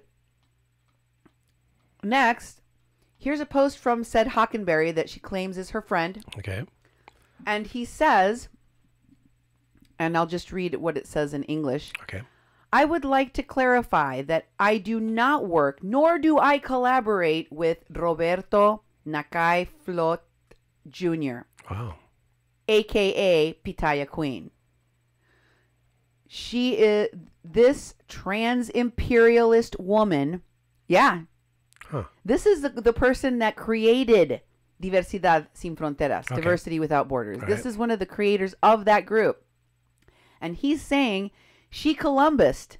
Pitaya Queen is nothing more than a trans imperialist woman who stole the collective Diversity Without Borders in Mexico City. She stole the collective. She came there. She Columbused all over Mexicans and their groups, stole their Diversity Without Borders group to support the migrant community by pretending that the initiative is gringo. It means that by saying to people in Mexico that Diversidad Sin Fronteras isn't a Mexican organization started by Mexican queer people for Mexicans. No, it was started by Americans.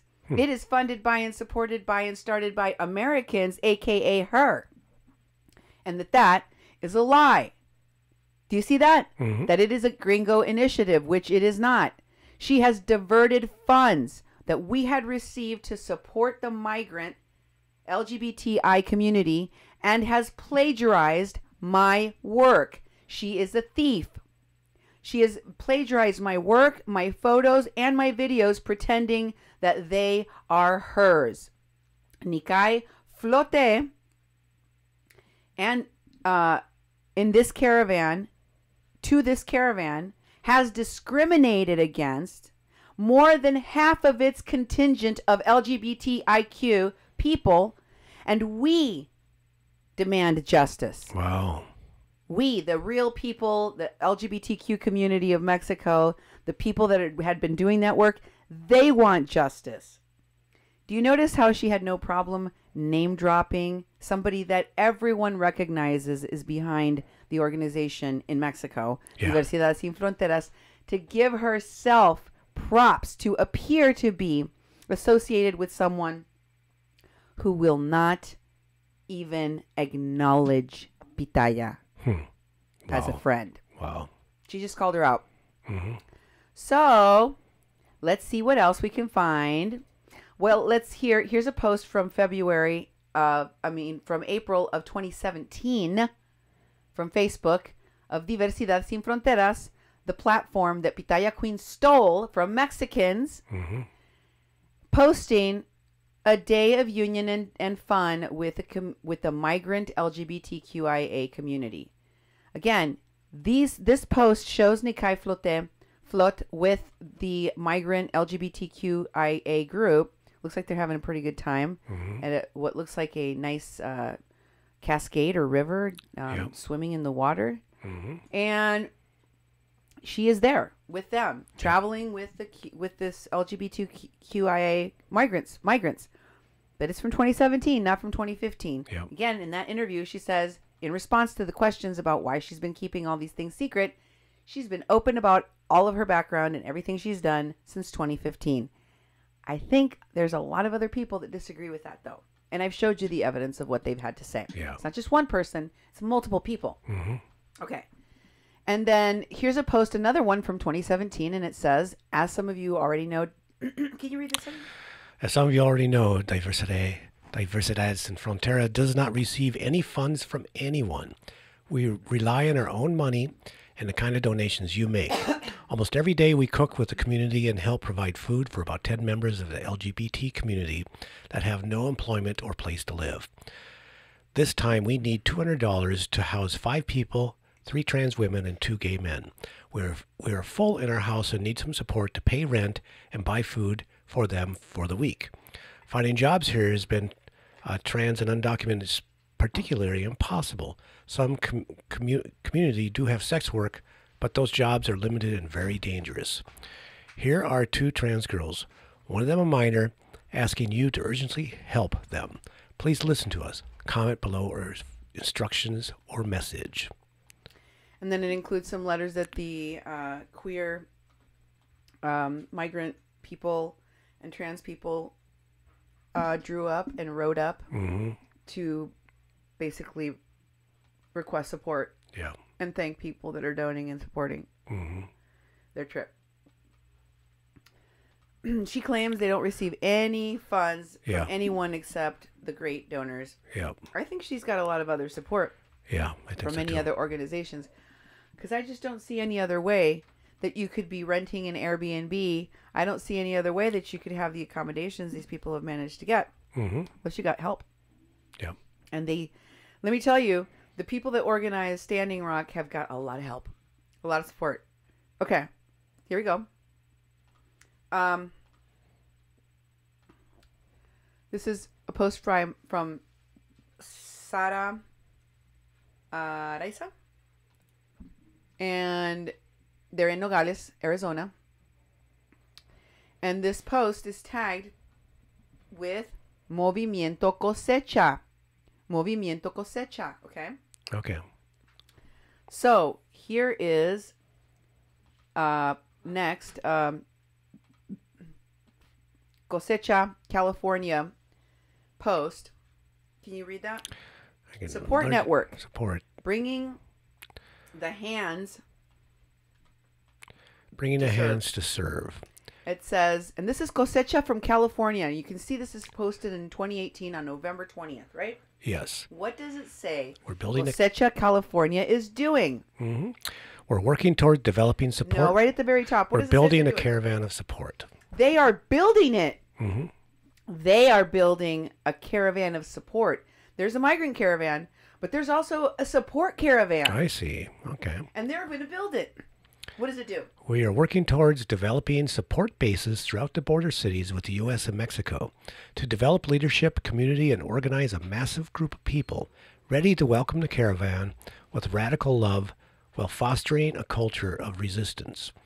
It is a time to sacrifice, a time to harvest resistance, love, and reciprocity. Want to get involved? We are currently fundraising to bring resources to the caravan. And then they have a bit.ly link for you to go to. So, I went to the Migrante Cosecha, Movimiento Cosecha page. Mm-hmm. And looked at the likes. To look at what is this organization, who is this organization in California? What are they? What are they about? And I had a surprising number of friends that I know that like this page. This is just one of the pages of people on my friends list that like this page. And I thought, why, that's interesting that these folks, many of whom, again, are organizers, are familiar with this organization and know it because many of them are from the Midwest. And so I'm surprised that they would know and have association with the California nonprofit that I had never really heard of. Had you heard of it before? No, I have not at all. Okay, well, you've been an organizer for 25 years, right? Yep. And, you know, You've heard of organizations all over the country, haven't you? I sure have. And I recognize some of the names on this I know you do. list. You know which one I recognize? Well, yes, I know of two that you recognize. Probably three. Well, Susana de Leon is one that stands out to me because she happens to be none other than Bruce Nestor's wife. The lawyer that was working on cases with the WPLC for water protectors at Standing Rock. Next, we have... It's a long video. I don't know if you can play the whole thing. Well, here is a video by Movimiento Cosecha. It's interesting. I think you should hear what they're out there doing. But let me just tell you first what you're going to see. The people in Mexico continue to ask who organized the caravan, who promised these people they were going to get asylum, who brought them in the route that they did without consulting anyone in Mexico, putting all of the onus of supporting and coming up with the resources to help these folks while they cross Mexico. But again, without the consultation of any of the states or municipalities through which someone decided, not Mexicans or Mexico, that the caravan would come through.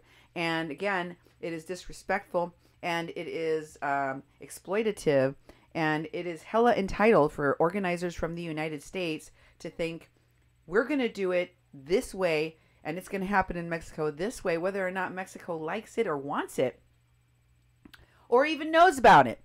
We're not going to ask for permission. We'll ask for forgiveness later instead. Oh, yeah. That is what... and now they've got all of these different organizations and groups which are associated with the folks from Standing Rock that are down there doing media work, and they're selling the narrative that anybody that is against this, they're xenophobic, they're racist, and they just don't like migrants. Here's a clip. Here are clips from that video. Take a listen.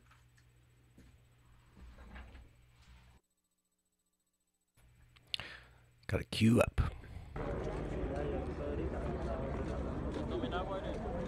Todo este escenario que vemos En apariencia, Dios. Vemos que hay algunos agentes. So right now, the Tijuana police are getting water bottles given. Only the Tijuana police are receiving water bottles, and a couple of them are giving their water bottles away to the refugee children, which is wonderful.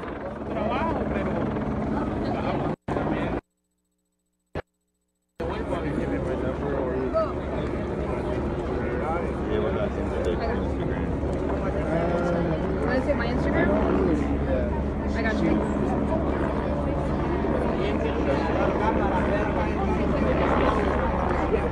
What is it? Coco Noots, COCONOOTS. So were you just saying that your friend got stopped bringing donations here to Mexico? Correct.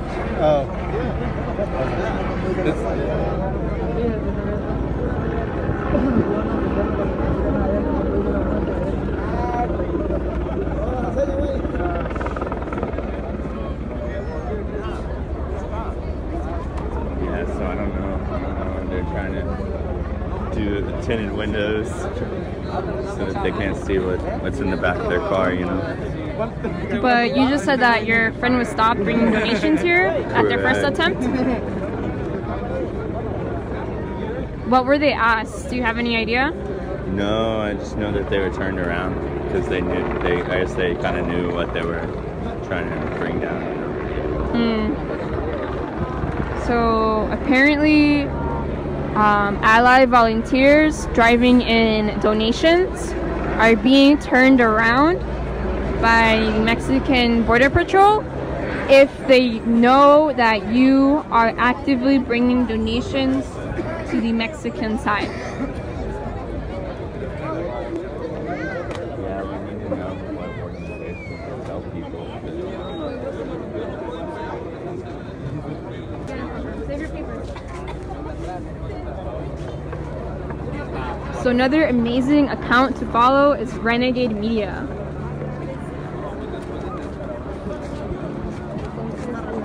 And we have, yeah. Like this lady right here, I've seen a few of them.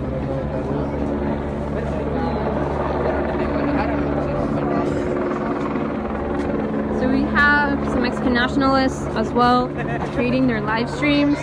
So just a word of caution for everyone, please be cautious of the medias out there and what you're following and what you're sharing.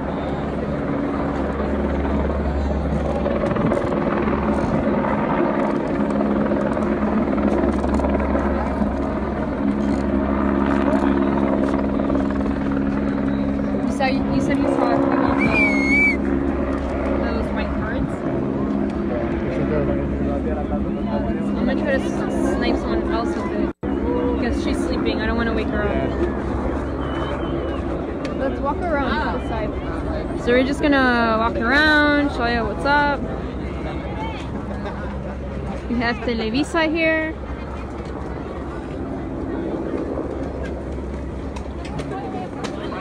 Again, people just tired. So as you can see,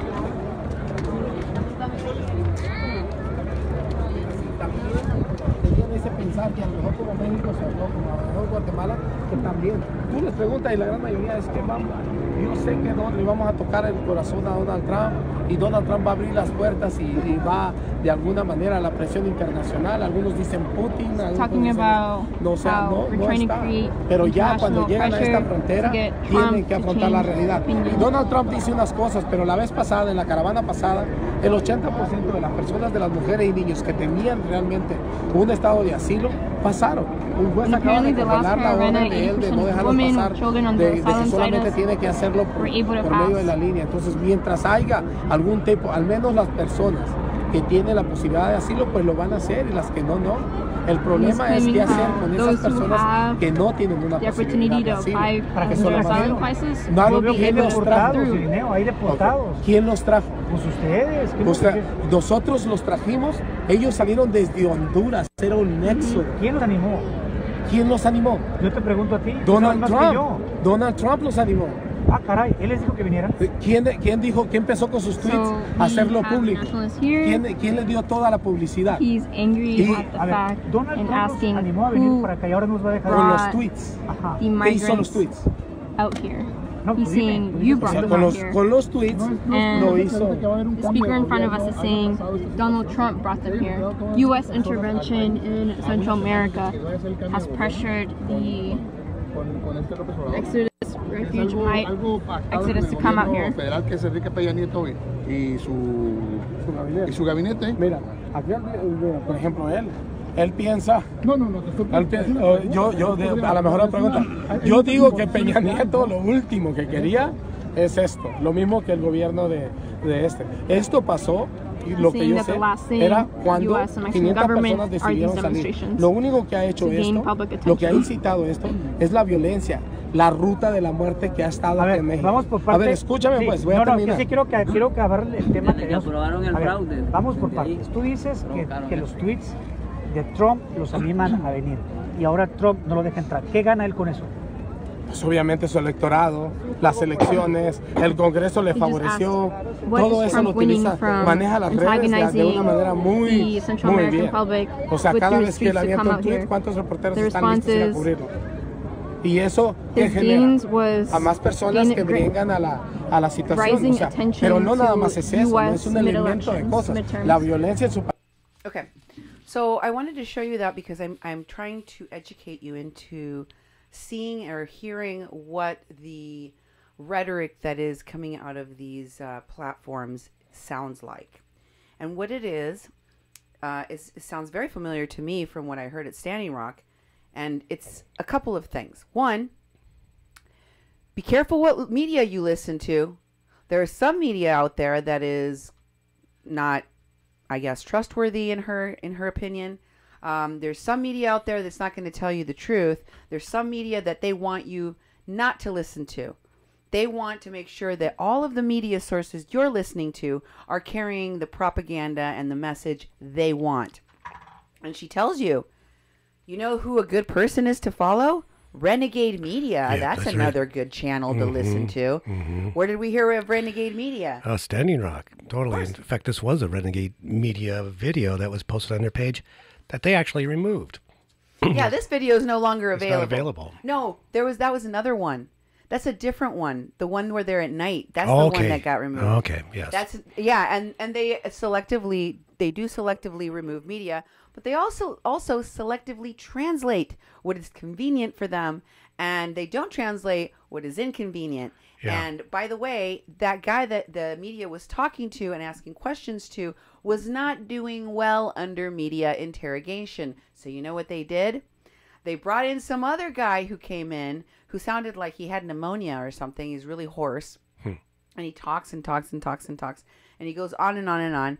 He ups the ante because unlike this guy that is being questioned that, is sticking to his talking points, but which the reporters are not reacting well to because of what he's saying, they bring in this other guy who is able to capture the, pull at the heartstrings of the reporters more easily because he starts to say things like, many of us are sick. Like me, I have a really bad chest cold. Many of us are sick like that, but you don't care about that. All you want to report on is how dirty we are and how dirty we left the last place that we were at. Many of us have died en route. And I'm like, what? I didn't know about that. Did you heard there was a bunch of people that died en route? No, I haven't heard that at all. Children even, he says. I'm like, holy crap. Wow. I hadn't heard of any of this. I have no idea that there were so many people that were dying that I had not heard a single media source out of Mexico or in the United States report yet. None. But he was revealing all this stuff and people were going like, really? What? Who? What happened? He was more emotionally amped up, and it did seem that the journalists that were standing around him weren't as willing to pick him apart, although I do suspect that he upped the theatrics because it was what was called for to kind of quiet those people down. And during that part where this new person steps in and starts talking, she translated much better than she did for this guy. So I'm going to tell you what he said. But again, I wanted you to notice that she recommends certain people that you should listen to, and that means you're not supposed to listen to other people and their messages. They asked that guy that was being interviewed, who organized this? Who caused the people in the caravan to come in this fashion, in this route, on this way? And he says Trump, and he's like, how? Wait a minute. How did Trump organize this? How did he get the caravan going? Well, he stumbled. When did he do that? How did he do that? Well, you know, he was the one giving them all of the attention at his rallies. He was the one that kept talking about the caravan and putting them on social media. So you're saying, hold on a minute, says the reporter. So you're trying to tell me that Trump's tweets and comments are supposedly to be held responsible for the caravan's creation? And you can tell that their incredulity at what he just said, and looking at him like, are you kidding me right now? And he just stumbles on that. He doesn't know what to do. So he's like, well, yeah, I mean, it's what is responsible for making these people? And then he pivots real quick and he says, it's not just Trump, it's the violence in the country. He remembers his talking points. Yeah. It's the violence in the country. It's the poverty. It's the instability. It's the guy they put into the dictatorship, blah, blah, blah, blah, blah. Mm-hmm. And then they ask him, we've heard some people saying that they're going to rush the border, that they're going to cause a violent clash like they did today, right? Mm-hmm. And they heard them talking about it, and they said, what do you say about this? And the guy said, most people won't do that. Most people are responsible. Most people know that they don't want to get people hurt. And the reporter asked, who was responsible for getting everyone out of the shelters at night and going and putting them right there in front of the pass, you know, in the garita, the one, that video at night that you were talking about. Mm-hmm. And he says that he doesn't really know who did that. And they said, well, who brought all of the migrant caravan to Tijuana? Who decided Tijuana was the spot? Why Tijuana? Why this number of them? Why thousands of them at once? Who did that? Why this city? And they go, I don't know, maybe because people like this city. It's a big city. It's a nice city. I don't know. The reporter says, we've heard from a variety of people, and we've videotaped from other places where these, organizers are talking to the crowds. They were told to give fake names when they crossed into Mexico. They were told to conceal their identities. They were told to conceal their identities from the Mexican authorities.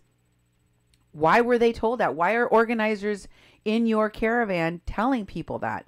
And he started coming up with this thing about how some of these people that are seeking asylum, they feared for their lives because there are people that legitimately want to kill them, and giving their real names and telling you, like, here I am, would put them in danger of being killed. And yet the same people in the organizing of this caravan are letting these caravan goers walk in broad daylight, identify their location, go on social media, and go in front of television cameras almost daily since they started out of Guatemala. So I think that it's definitely a contradiction at very best, and an outright red herring at worst. I also told you explicitly why they had to go to Tijuana, because that does not make sense to any Mexican. Everyone in Mexico is asking that question repeatedly. Why Tijuana? It doesn't make sense. It's not the normal crossing route for migrants. It's not the shortest route. It's not the safest route. It is none of those things, and yet everyone is going that route. Why? Somebody in the United States chose it, And I told you, it's for the convenience of the Hollywood people. It's for the convenience of the California organizers. That's where they have their base. They're too lazy to do the real work of helping real migrants, real refugees, real asylum seekers. They manufactured them at their convenience, and they brought them to the border that most suited them. That's why they're there. But of course, the caravan can't tell you that. They can't tell you that they have wealthy Hollywood supporters that are going to be there to film when they rush the border and make a documentary out of it, and bring their drones from Standing Rock. Exactly. And bring drums from Standing Rock and turn it into a camp, like a refugee camp, but Standing Rock styles, and bring teepees and Indians to it, and bring actors and celebrities that are there. They're going to be, like Shailene Woodley, are going to be there to clutch their pearls and ask for your donations. They're not going to tell you that, because then you wouldn't care. She goes on, or this reporter goes on to ask, Sin Fronteras org members are they speaking on their are also speaking on their own behalf, or on behalf of the caravan. That's another group to keep in mind, Sin Fronteras group. You have Diversidad Sin Fronteras, and then you have this other Sin Fronteras group, Migrantes Sin Fronteras, Migrants Without Borders. And then, of course, you have Diversity Without Borders. Mexico is offering these folks asylum. One reporter asks, do you want asylum in Mexico? Are you really fleeing from fear such that, and is your life in so much danger that you will take asylum anywhere that you can get it? Or are you shopping for asylum? And the answer was that, some will ask for asylum in Mexico, and others will seek asylum in the United States, because that's where they're more comfortable requesting asylum. I think the vast majority of them are going to try to seek asylum in the United States, and that this was orchestrated in such a way that that was the end goal from the beginning. I don't think many, if any, will seek asylum in Mexico.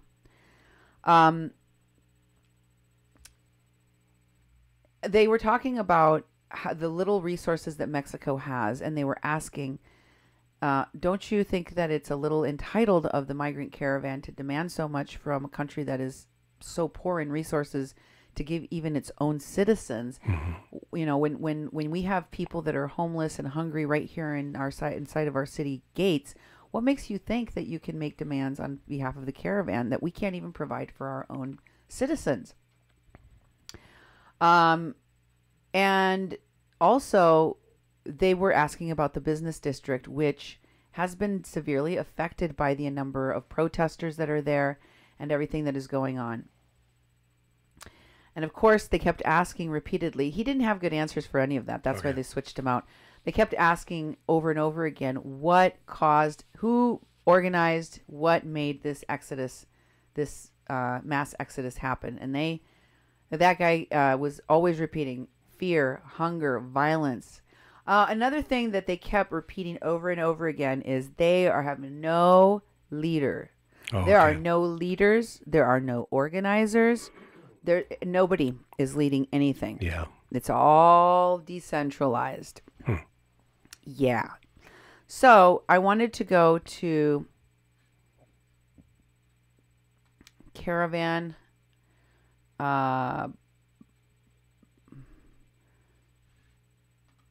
The Diversidad Press #1 Caravan. All right.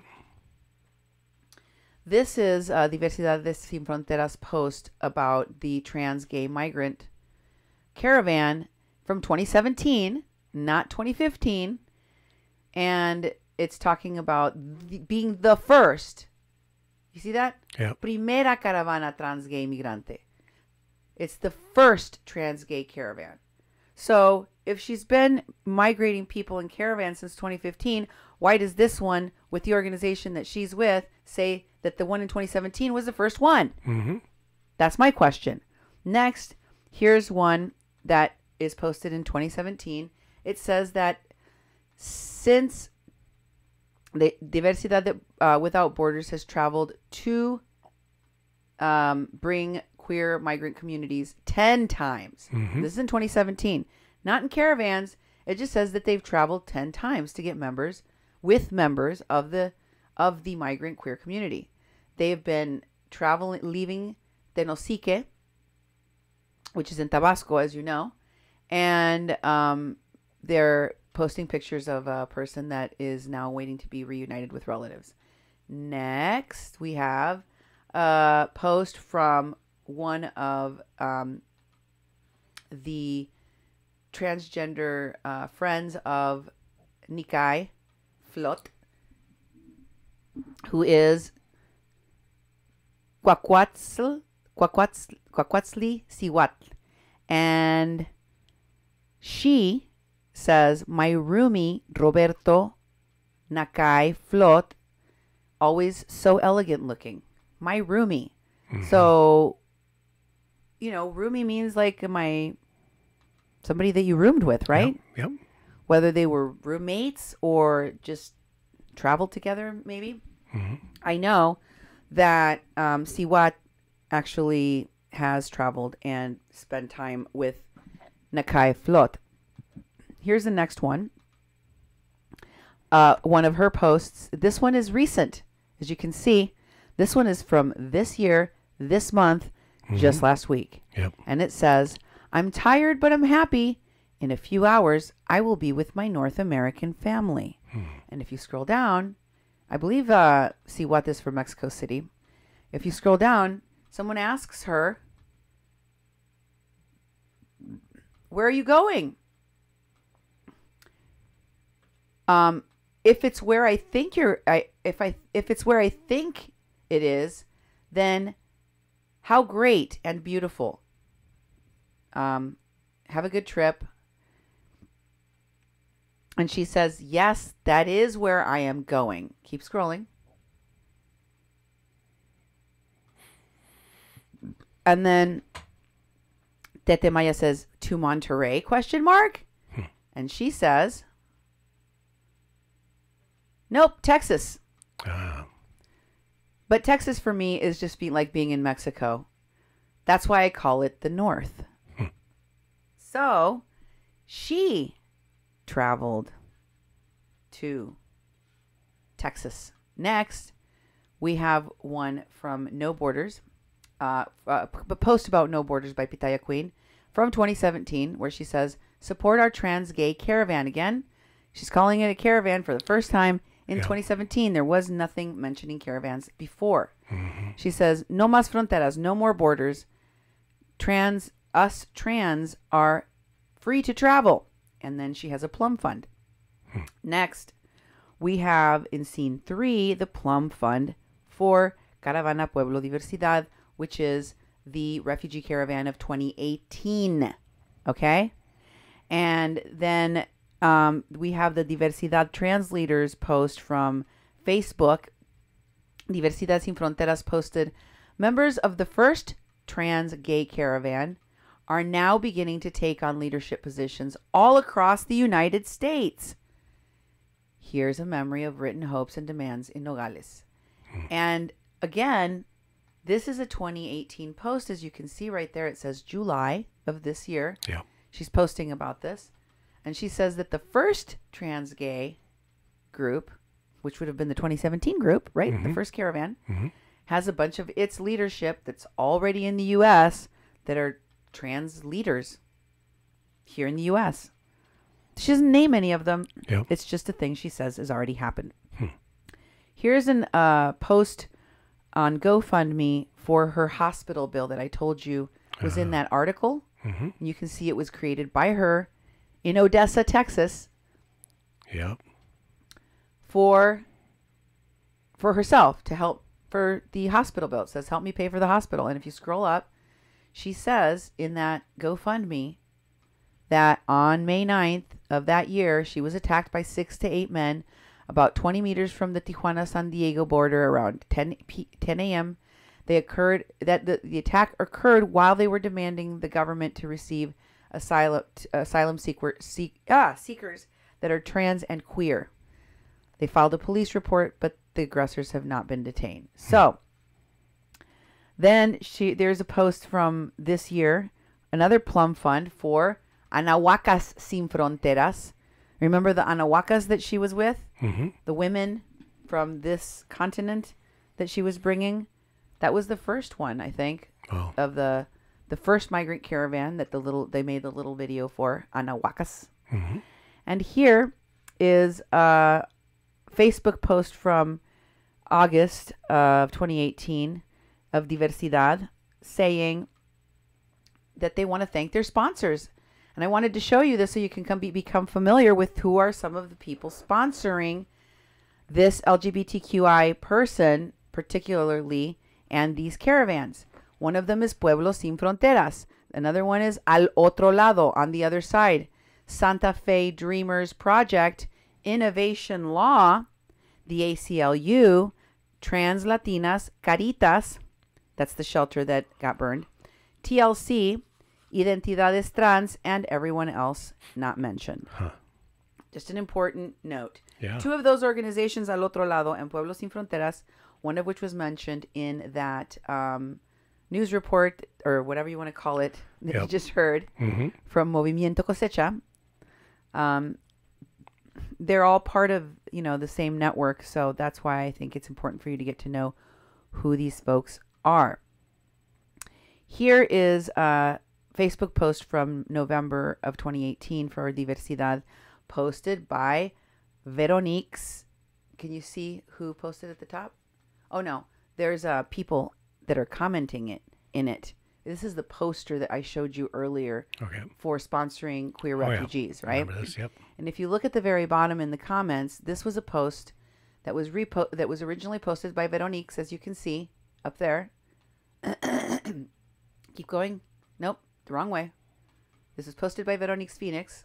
That's the person that made the poster and posted it. And you saw Pitaya tell her to correct the email on there. Mm-hmm. And now Diversidad, run by Pitaya, is posted it. And Isa Shez says, here's a version in Spanish if you need it. And then next we have Isa Shez a year ago with none other than Sophia Wilansky from Standing Rock, the woman that got her arm partially destroyed at Standing Rock. You remember that? Oh, yeah. If you wanted to know that there are very clear connections between the people working on this migrant caravan campaign and what happened at Standing Rock, look no further. I will show you them over and over and over again. This is not a natural occurring phenomenon. This caravan, this camp at the border, these Russian people, caravan goers rushing the border, none of this is natural, normal. It is orchestrated. These people are being coached, and they are being coached by people that caused violent confrontations between the police and protesters at Standing Rock, and their aim is to do the same again. Here is the same Shays in another picture with Sophia Wilansky last year, folks. Look, you can see that right there. Yep. You both look wonderful.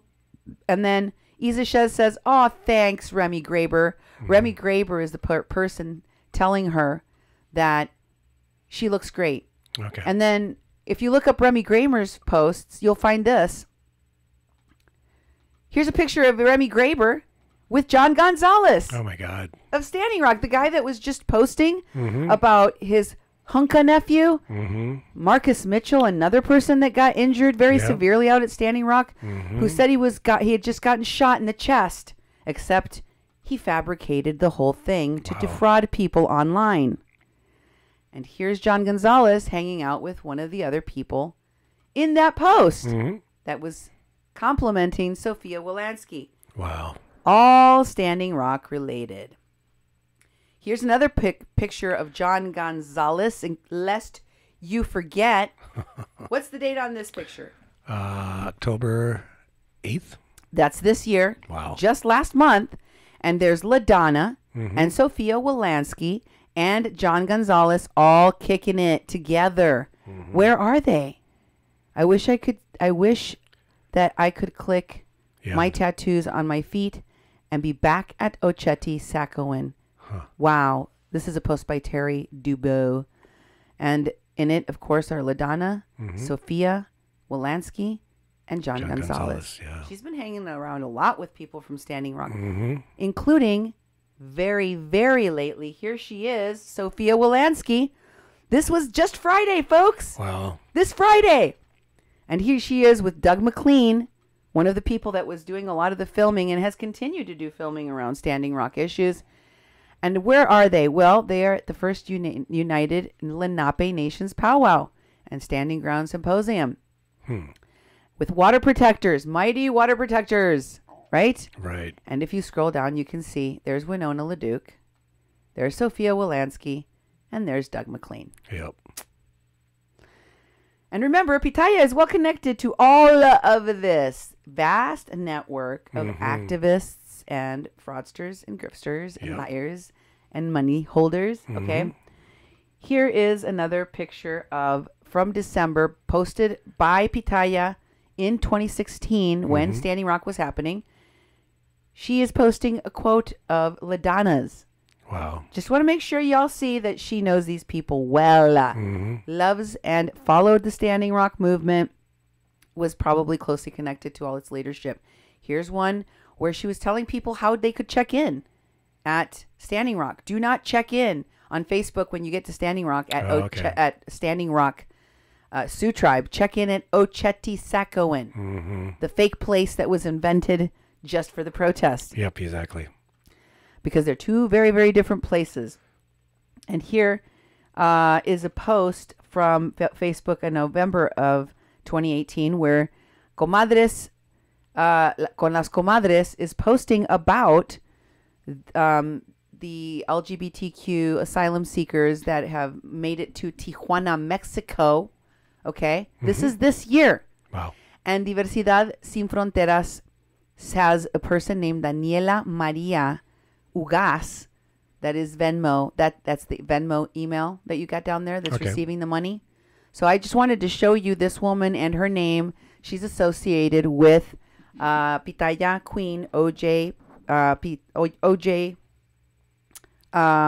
Queen, Roberto, Nakay, Flotte, Guevara, the person that is leading the caravan. And this person is collecting money on their behalf. There's their Gmail. There is their email. And here is a picture of people in that group getting ready to go to the U.S.-Mexico border at Friendship Park. They're putting on their makeup. They're getting ready for the picture, folks. Okay. They're definitely getting ready for the picture. Here they are, the Comadres post from Facebook on November 18 in Friendship Park. Here it is, Friendship Park. So they wanted to get all dolled up because they're going to go sit up there. There's Nakay. She's holding that sign. Oh, boy. That's her. And she's with some of the other people that you just saw pictured. They were getting ready for this because it went up on their Instagram, as you can see. They're not just out there demanding asylum. These people know how to market themselves. They know how to get reporters' attention. They have reporters waiting on their side, ready to go, just like they did at Standing Rock. Duke, those articles and the people featured in them didn't just happen organically. It was all a setup, and it is again now. Well, let me just tell you, some of the folks that are promoting Diversidad Sin Fronteras leader, Pitaya Queen, are somewhat questionable. I would feel a little bit concerned about the safety of some of these folks. Here's a post from Facebook on November of 2018 by Veronica Michel. This is Diversidad, Vero Michel. This is the Dreamers explain the experience that they were waiting for the opening of borders to seek and ask for asylum. There's that Venmo you just saw, right? Yep. And if you scroll down, there's a group of people that are waiting to request asylum. And if you keep going in the comments, you have a woman named Veronica Michel saying, hey, where can we visit these folks and provide support? Are you still here in Tijuana? And Pitaya, or Diversidad Without Borders, says, we are on the beaches. And Veronica says, thank you. Yeah. And Diversidad says, oh, we've already left the beaches. For more information, inbox me. That's right. And here's a post of Vero's on her own page. She actually lives in Tijuana, as you can see. Here's what this post says. If you could make the letters just a weensy bit bigger for me. I've got old eyes. She says, excuse my language. I will give you a content warning. This is graphic. She says, I'm back in Tijuana this week. So get your plans in order, parejitas. Parejitas means couples. Okay. Or pairs. Or, partners. Get your plans in order, partners, because remember, I am a transsexual. Pre-op. Have a yummy time. Having a yummy time with these breezes that just make you want to beep. True or false? And then if you scroll down, you see a picture of her. And she's talking about being horny and wanting to find some people to have sexual intercourse with in this post. You can't scroll down further? Oh, yeah. I wanted you to show the entire post. It's very suggestive. She has her hands in between her thighs, and she's talking about how horny she is and how she's really hoping she can find someone to have sex with. It's the person that just posted about wanting to find where the caravan was. Yep. Next, here's another post by her. This is another post just last month, October 23rd. She says, hey, Tijuana, is there any single girl out there, a bisexual girl out there that wants to have a good time with me and my man around Halloween time? Any suggestions where we could go and join a swingers party? I want to make something clear. I am a transsexual that is versatile. I like to have intercourse. I'm going to clean up the language. I like to have intercourse with men and women, but I don't want to make anyone uncomfortable at any party. I prefer privacy and mutual respect. Okay. So that's a little concerning. Yeah.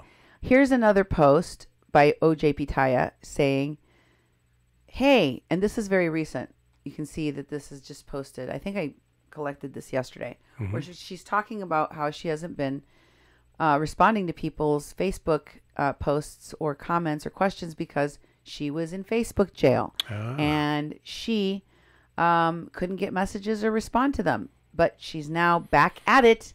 May our success shine so bright haters will have to burn. Sorry for you. Yeah. I think she actually was off of Facebook, like a lot of these phonies that claim that they're in Facebook jail. It's so that they don't have to answer to anyone for why they was hiding. Yeah. And I think they was hiding because people found out your true identity and which you are connected to, and you decided to go hide. So who else is she connected to?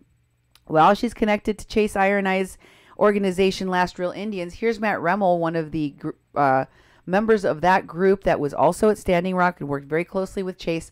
One of the people that I reached out to about printing the story of Kathleen Bennett, who refused to do so because Chase Iron Eyes wanted to help the kidnapper, Mulaney Stoneman, as I told you about. She retweeted him. Here's someone else that she knows. She knows the Last Real Indians, as you can see. Here she is in October of 2016 posting an article that comes from the Last Real Indians. Want to show them? There it is. It's a Last Real Indians article. And here is a Lakota Law Project post. And she says, Oh, linda. Oh, pretty. About a picture of Tocata. And in the background is the granddaughter of La Dana that got arrested and was left naked in a jail, according to her allegations against Morton County.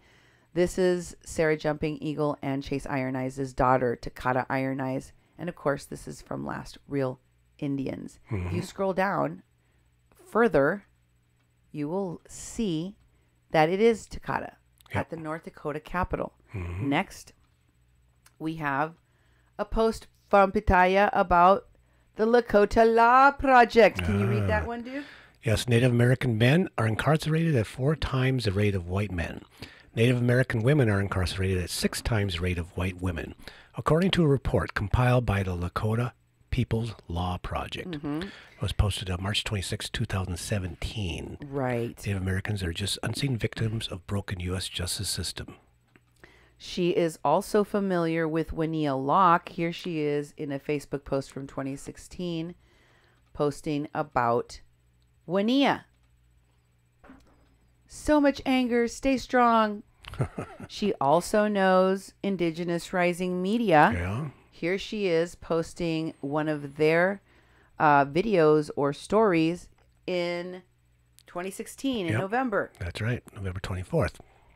She's also familiar with Unicorn Riot. Here she is posting one of their articles about the North Dakota budget bureaucracy behind No Dapple in October of 2016. She's also familiar with B.S. Norrell. Here she is sharing one of their articles from September. Wow.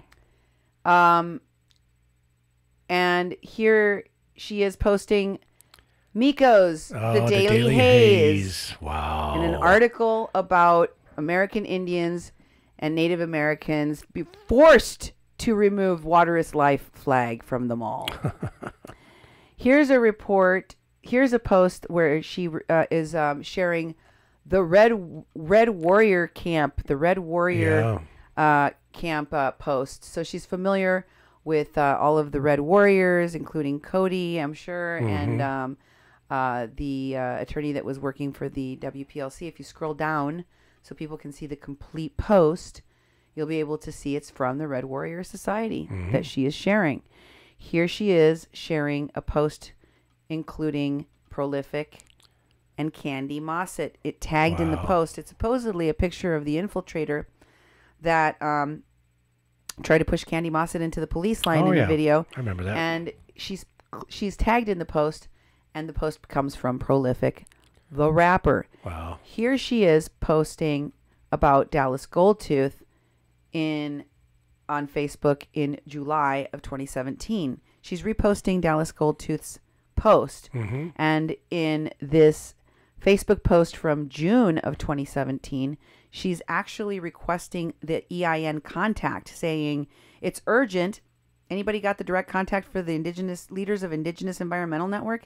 It's urgent. It has to do with the 500 plus displaced peoples, campesinos of El Petén, Guatemala.